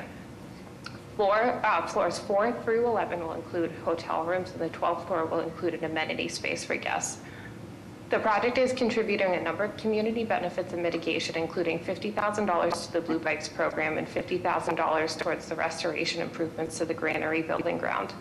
This project has also received a letter of support from City Council President Flynn. I'm happy to turn it over to Kenan to explain the planning context for this project. Good afternoon. Next slide, please. I didn't introduce myself last time very rudely. I'm Kenan Ryan. I'm the Deputy Director for Downtown and Neighborhood Planning, and I was one of the reviewers on this project team. I am formerly the Project Manager for Plan Downtown. You met Andrew Namias earlier. He's now taking over that plan. Plan Downtown paused in 2018 for the pandemic and relaunched last week. There are a few key issues here that are relevant for the review of this project. First is that we will be developing a new framework for preservation, enhancement, and growth in downtown. Second is that we want to promote dense mixed-use development to support 18-hour-a-day, 7-day-a-week district. Third is the preservation of historic building fabric. And fourth is to encourage consistent, safe, healthy, and high-quality public improvements to the public realm. Next slide, please. This project is located within the planning area. It's consistent with the draft planning recommendations, specifically the draft requirements that relate to urban design guidance. It provides an enhanced public realm and street activation of downtown's unique alleyways and side streets, maintains the character, continuity, and scale of the ladder blocks through the restoration of an existing 18th century facade, supports surrounding ground floor businesses, and encourages that longer 18-hour-a-day, 7-day-a-week environment, specifically being located along the Freedom Trail. And then finally, very important to residents and constituents in this area, it complies with the shadow regulations for the Boston Common and Public Garden, which govern height requirements in this district. Thank you very much, and I will turn it over to the proponents.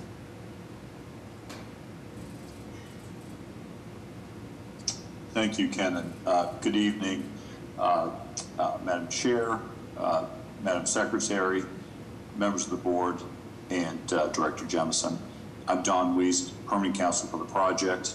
With me tonight are Josh Fetterman from the proponent City Realty Group and Eric Robinson from our design team at Rhodey. Before beginning, I'd like to thank Caitlin Coppinger for expert project management all the way through. It's great to be here tonight. There are a couple distinctly exciting things about this project, which we are really pleased to be showing you. One is this boutique hotel is going to bring light and activity and eyes on the street to what is often a dark and somewhat isolated corner of the city after hours. And secondly, there's a very interesting design solution that's been brought to this site. The existing building, which staff just described, is dilapidated, and you walk past it a dozen times and not notice it. A normal approach might be to take that building down and start from a clean slate, but we have a very strong design lead in the Rhodey team. They saw a lot of potential in retaining the facade of this building, restoring it, and creating an elegant, somewhat dainty pedestal, and then bringing out of that pedestal an elegant, clean line, very modern towerette with hotel rooms above. And so, as you'll see when we move into the design discussion here, there's a really beautiful marriage of old and new at this site. This is going to be a real jewel box of a contribution to downtown Boston. With that, why don't we turn to the next slide, please. Many people on the board will be familiar with the location here. We are just off Tremont Street on Hamilton Place, one of the ladder blocks, which terminates at the Orpheum Theater. Next slide, please. Actually, I will pass this over to Eric Robinson from Rhodey. I'll just mention before passing on that one of the goals of the project is to be fully compliant with the zoning for the site. That is one of the challenges we set ourselves, and Rhodey's done an excellent job fitting the 80-room boutique hotel into the as-of-right zone. Eric? Thanks, Don. Again, good evening, everybody. Eric Robinson, Rhodey Architects. We are excited to be here for such an interesting and complicated project. If we could just jump back one slide to the site plan, that'd be great, because I think the context means everything here for this project. We have been working very closely with our abutters at Suffolk University and the Orpheum Theater to ensure that this small place, Hamilton Place, is really sort of celebrated in its future, and we want to be super respectful of their operations and what they represent, and we're looking forward to bringing a building to this small area that will enhance the quality of their different activities in terms of the Orpheum. So as you can sort of see where it is, right off of the corner of Tremont Street, Park Street Church is directly adjacent to us at the end of our street, and then the common is there at the corner. So a very tight site for sure. It's about 5,000 square feet. Surrounded by buildings, and our ultimate floor plate, which you'll see, is actually more like 4,800. So it's a very, very tight program, but we think it's awesome because it represents, we're meeting the zoning for this area, and it'll also enhance the quality of life in this area. Next slide. So this is the building in its current state. Really, when we first saw it, we were also a little like, well, what's this building? We've been down this alley many times, or this place many times, never really recognized it. It's fairly underwhelming as it relates to the streetscape. However, once we started working on the project, we were able to discover the next slide, which is what the building was in its active state. And so this really inspired both us as a design team, the ownership team, and Josh. And we thought this can be something super special and exciting on this block. So we took a lot of cues from the existing building, especially looking at the ground floor plane where you can see large glass and open areas that connect the street to the interior and activation of the building itself. We don't have a lot of public realm to work with, so some of those cues we're taking on actually bringing the public into our space and onto our site to allow for hotel guests to have a place to drop and come in and have a little bit of respite off of the place, especially if there's a concert going on. So a lot of complexity within this small context, but really we are hoping to celebrate the history of this building with its new future as we look to the renovation. Next slide. We did a lot of research and thinking and looking around in the Ladder Blocks community to see what architecture is there, what historic architecture is there, how has it embraced different materiality. We love some of these detailing and sort of the nod to bays, which is something that's very strong in this area. And then we also wanted to look at something that's vertical, setting apart itself and complementing, we think, the horizontal aspect of the existing building. Next slide. So looking at the ground floor plan, which again is not very big, but we are using this front entry court area as a relief for the guests in the hotel and creating a special little, as Don says, jewel box area for the guests to sort of relax in, have a respite in, but also create activity on the street that is outdoor and also framed by indoor in terms of the lobby. And we are also adding a small cafe lounge area that will be activated by the guests, but also open to the public. So this is a really exciting ground floor plan as it relates to this small place.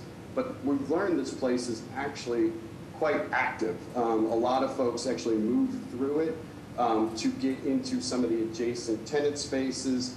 And so it's really quite active. And so we're looking to enhance the quality of this space through our ground floor plan. Next slide, please.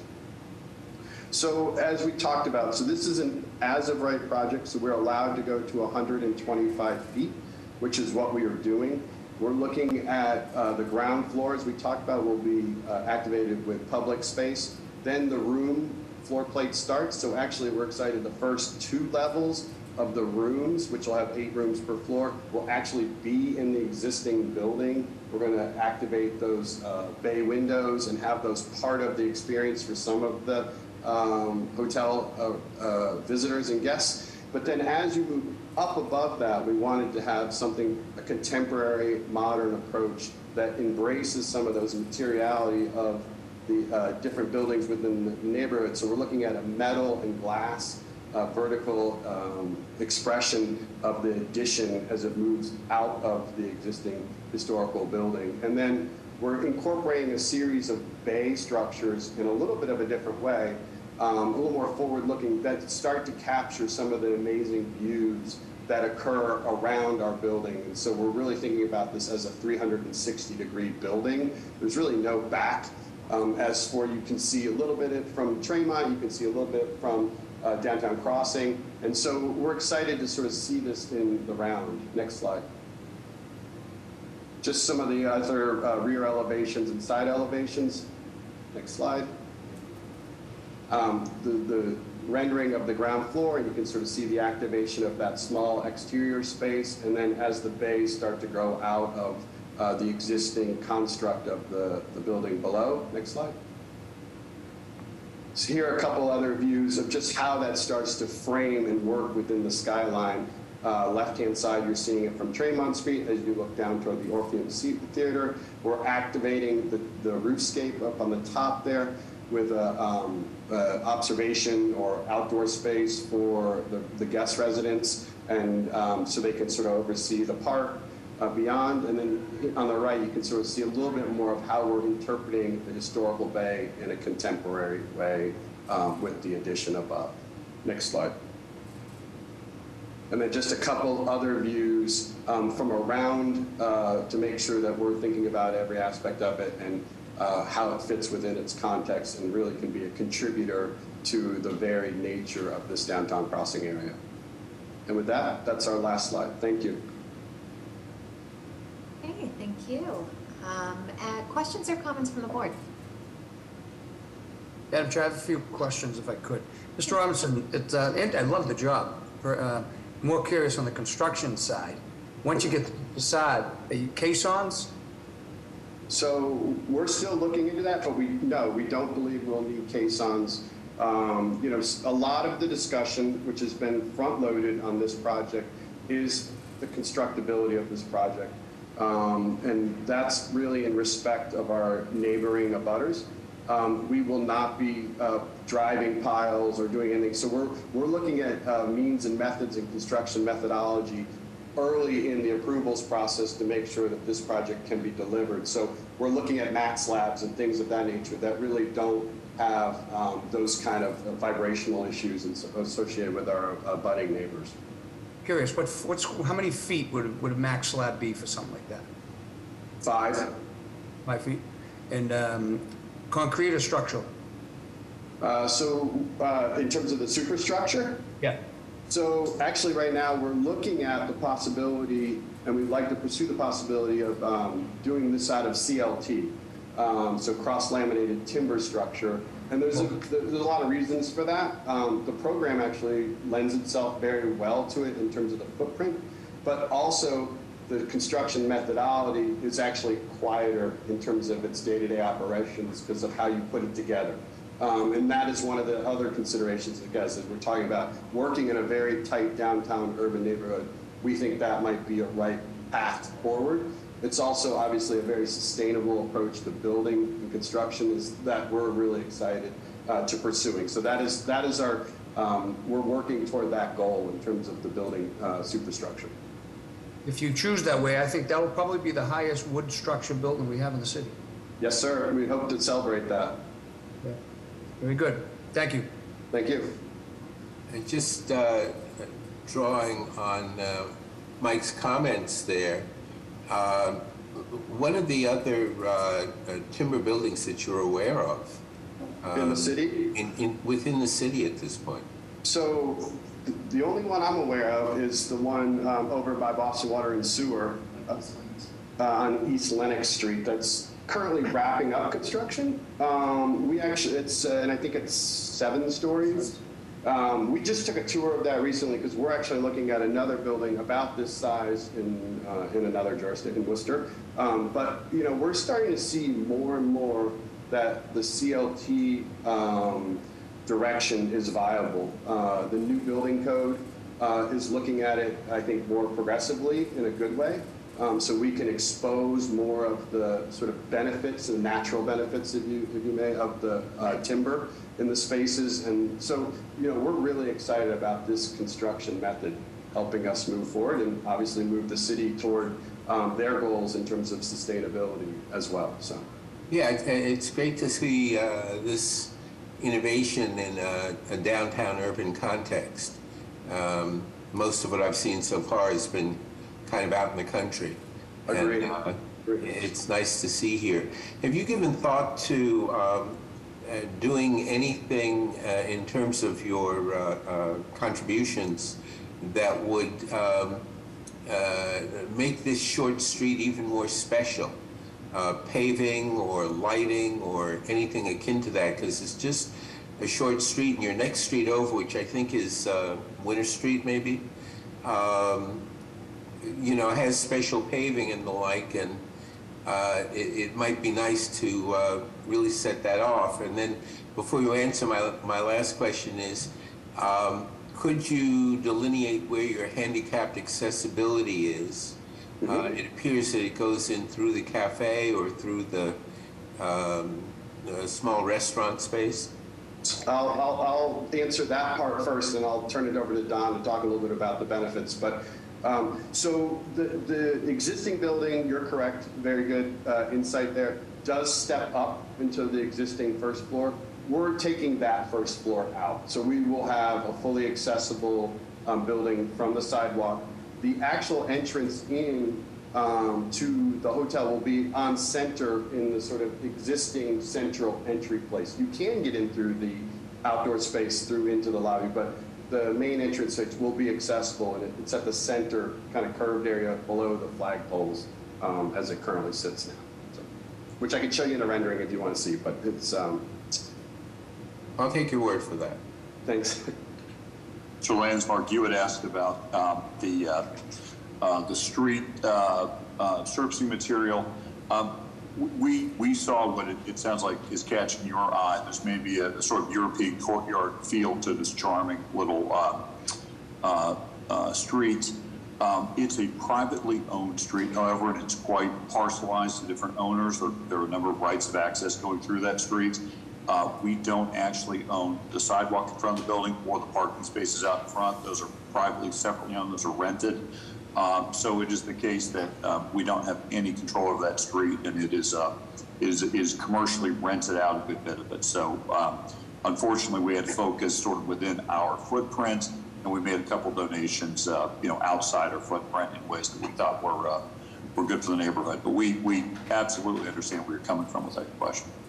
Yeah, when I looked at the vintage photograph, I saw that the 2 ground floor retail shops that were there were a music shop and what appeared to be a sort of art shop or a print shop or something like that, going back a century. So it appears that little street at some point, given the theater and some of the retail around it, was really intended to be a street that focused on music and the arts.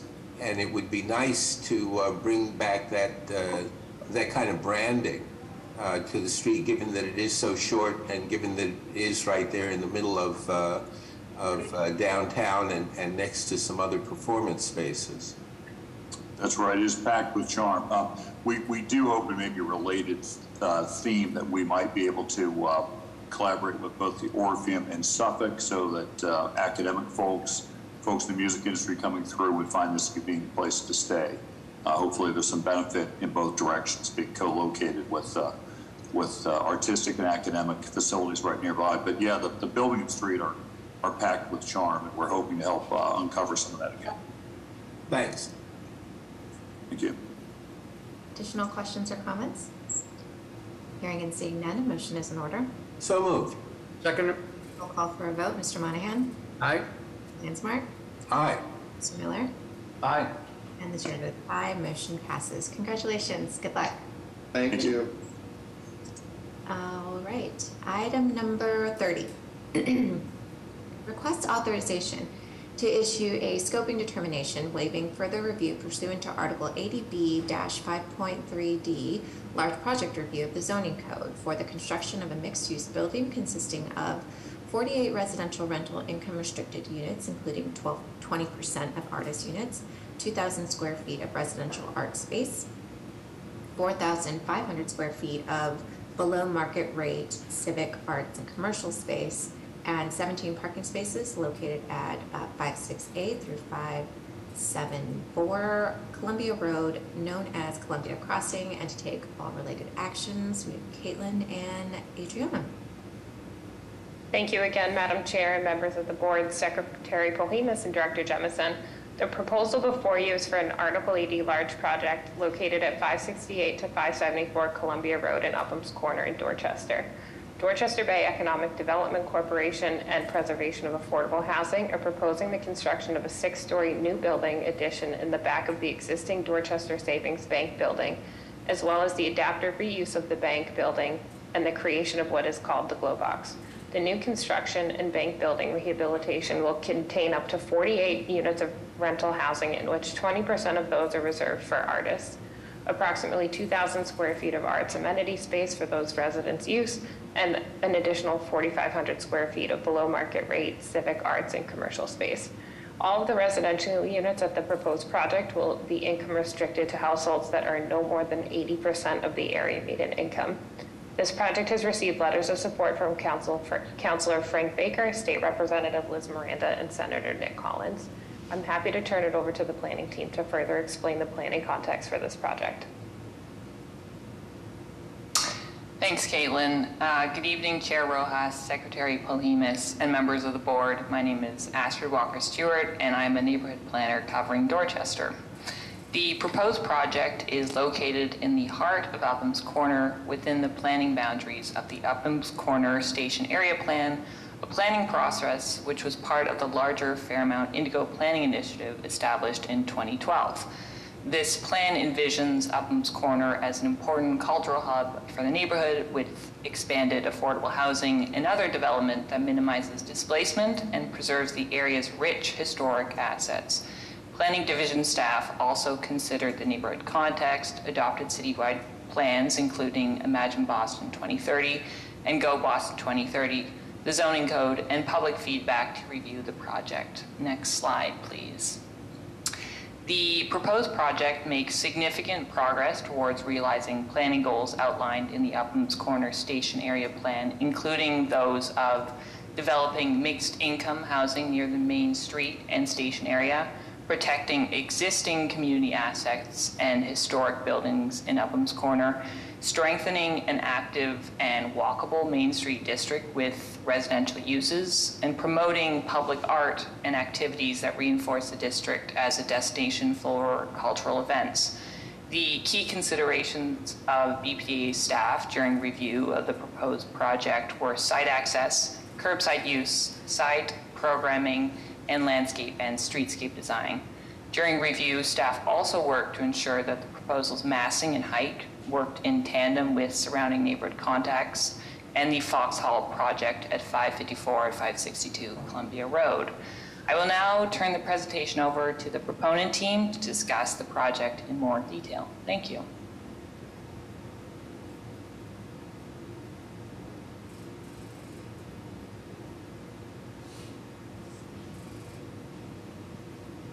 Good evening. Thank you for that introduction, and thank you, Director Jemison, Madam Chair Rojas, Secretary Polhemus, and the BPDA Board for inviting us to present Columbia Crossing to you this evening. I am Beth O'Donnell. I'm the Director of Real Estate for Dorchester Bay Economic Development Corporation, and I'm pleased to be presenting this project with our architect, David Lee of Stoll & Lee. The project team includes developers. Dorchester Bay is a local MBE organization. We've been located in Upham's Corner for over 40 years and working in the immediate area of this project site. And Preservation of Affordable Housing, a Boston-based affordable housing developer with national prominence. Property owner is Dudley Neighbors, Inc., an affiliate of Dudley Street Neighborhood Initiative. The architects are Stoll & Lee as design architect, and Moody Nolan is architect of record. Landscape architect is at WBE, the collaborative. A permitting consultant who helped us through this process, Beverly Johnson of Bevco. This unique project is a result of an RFP that DNI, Dudley Neighborhood Inc., and DS&I distributed in late 2020. The RFP, with years of community engagement and planning preceding it, identified affordable housing, below-market arts-oriented commercial space, and artist live workspace as critical components for the future development for this site. Our team was selected based on this extensive engagement process that also included years of effort by an Upham's Corner working area group. The goals for Columbia Crossing are equitable development without displacement, affordable housing for Upham's Corner residents, affordable live and workspace for local artists, and catalyzing development for the Upham's Corner Arts and Innovation District. Here's the project site. It's in the heart of Upham's Corner, which is defined by the intersection of Dudley Street, Stoughton Street, and Columbia Road. Many people know the site as the former Citizens Bank building. Upham's Corner has been envisioned as an arts and innovation district by the community and the city, in large part because of the Strand Theater's wonderful presence in Upham's Corner and across the street from the project site, this area. Next slide, please. Here's a close-up of the project site. From this image, you can see that it's fairly tight. It's an urban infill site. Some of the neighbors include the Masonic Hall building, one of those historic assets that were mentioned earlier, the Fox Hall building on this side, Upham's House of Pizza right here, and our neighbors on Virginia Street. Next slide, please. At street level, you can see the historic Bank Hall building that we will be restoring as part of the project. This was very important to the community. The one-story building to the left will be demolished, and the drive lane will be used to access the new parking and residential building. Next slide, please.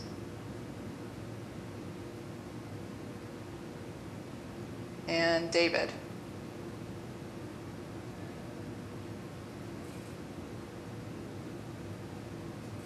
I would think after all this time I'd figure out how to unmute. But at any rate, just to give you kind of a sense of the building, the Upham's Corner area has a number of really iconic and significant history buildings, but all of a different characters, or let me say at least a wide variety of characters.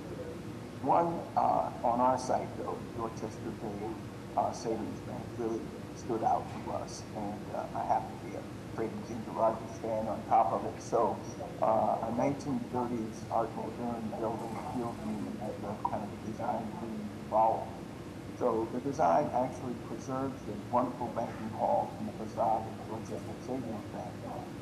It masses most of the residential units further back from the street, which allows us to create a forecourt for public activities.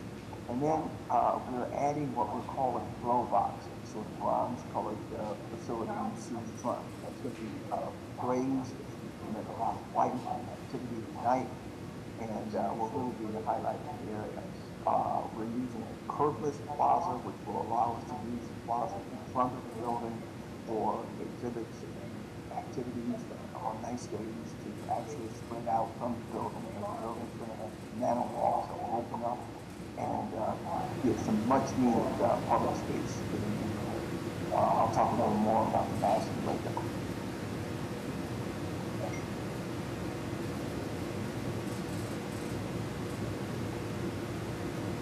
Next slide, please. This slide shows the unit breakdown in more detail.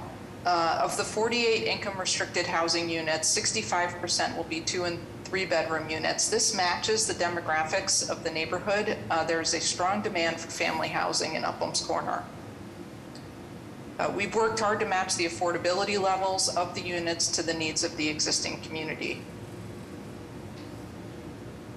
Next slide, please. This slide begins to talk about the materiality of the building, and we're looking for a mainstream terracotta panel system along with the metal panels and of course a lot of glass.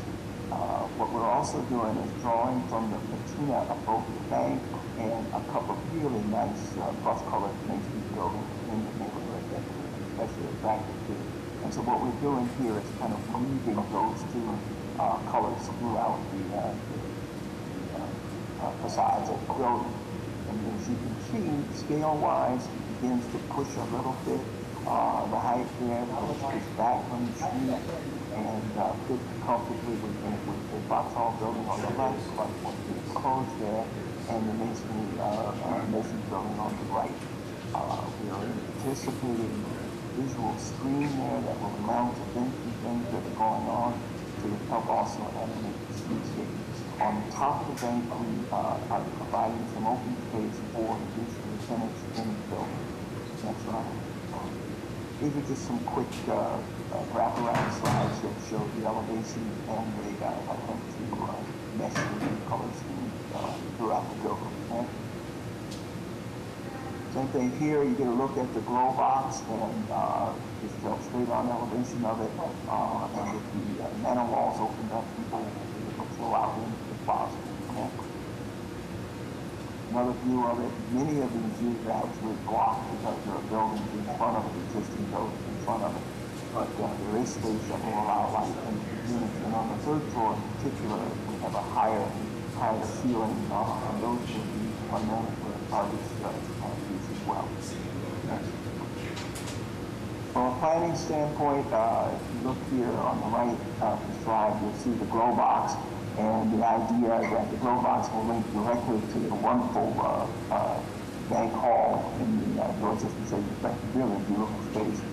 And what we're doing is making this curbless plaza, which will allow on nice days for the activities in the glow box or the bank to flow out into the public realm. And I'll give it back to Brad. Thank you, David. Since being designated as the developers of the site in mid-2021, we have engaged in many community meetings with neighborhood groups. Upham's Corner Main Street, meetings with abutters and elected officials, and also with arts organizations that may be interested in occupying the commercial space and/or glow box in the future. We have met with neighborhood groups from Jones Hill, Hancock Street, and Virginia Street. We have met with the owners of Masonic Hall and Upham's House of Pizza multiple times. We have also met with site neighbors on Virginia Street multiple times. David will now share the evolution of the design based on all of these meetings.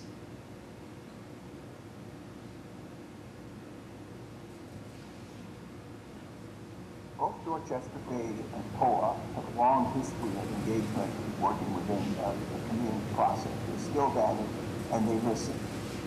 In addition to that, we have the input from the area working group, the impact advisory group, and good advice from both DMD, well, no, it's the Mayor's Office of Housing now, taking a while to get to saying that, and also the BPDA urban design staff, as well as Boston Transportation Department. You see this building is really crammed into a pretty tight urban space, so how we get fire truck access and things like that is important. We started out with the idea of actually building quite a few more units and actually building over the bank building. After a while, we moved away from that. We didn't want to compromise the historic character of the bank building, and so we pushed the massing of the building further back. We're still at about a little more than maybe about 8 stories, I don't remember now. But at any rate, we ended up dropping the height of the building and reworking some of the facades to get more glazing. How we got to starting at the top, we got down to 33. There are also about 17 versions in between.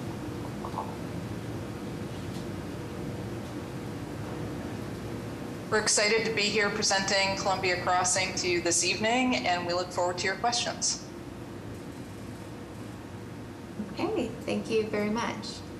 Great presentation. Do we have any questions or comments from the board? I have a question. What do you anticipate the bank hall building, some of the uses that you might see there?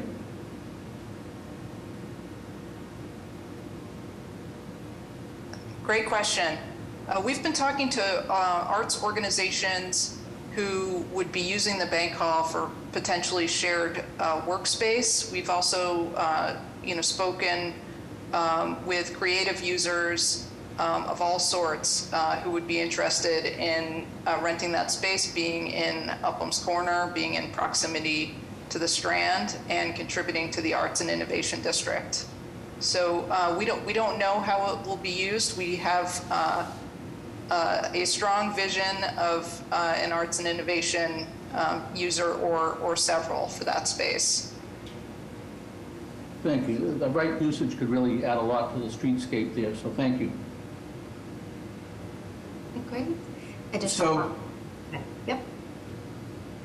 You don't necessarily see it yet as a kind of neighborhood dining spot or something akin to that would keep people coming and going from it at all hours of the day and night? I guess that's a leading question, but.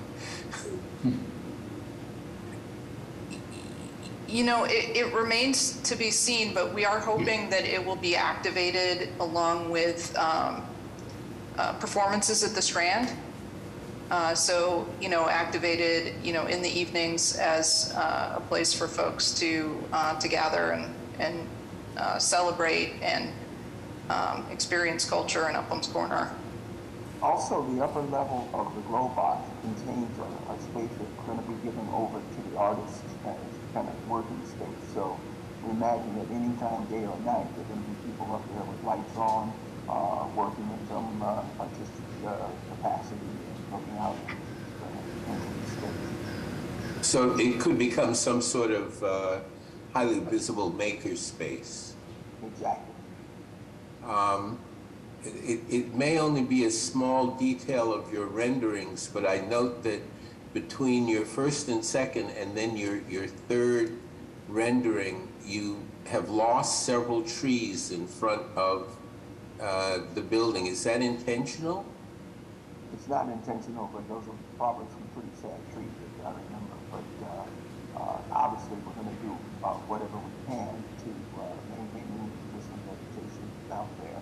And we're going to add a little more, but we also need to make room for the fire department to last the truck.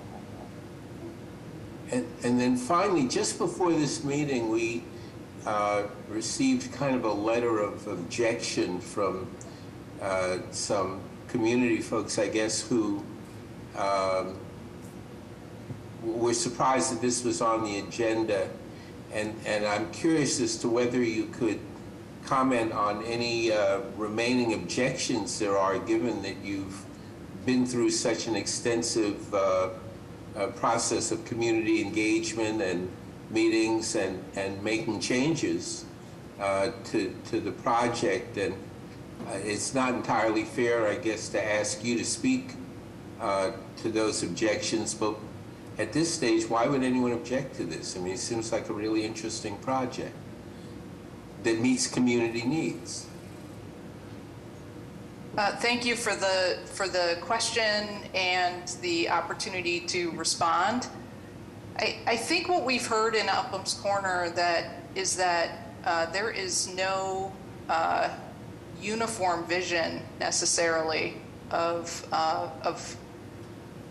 what development should look like there, just like many other neighborhoods in Boston. So while there was extensive community process leading up to the RFP for this site, we responded with a project that met the objectives of the RFP and were selected to develop the site and are now proposing in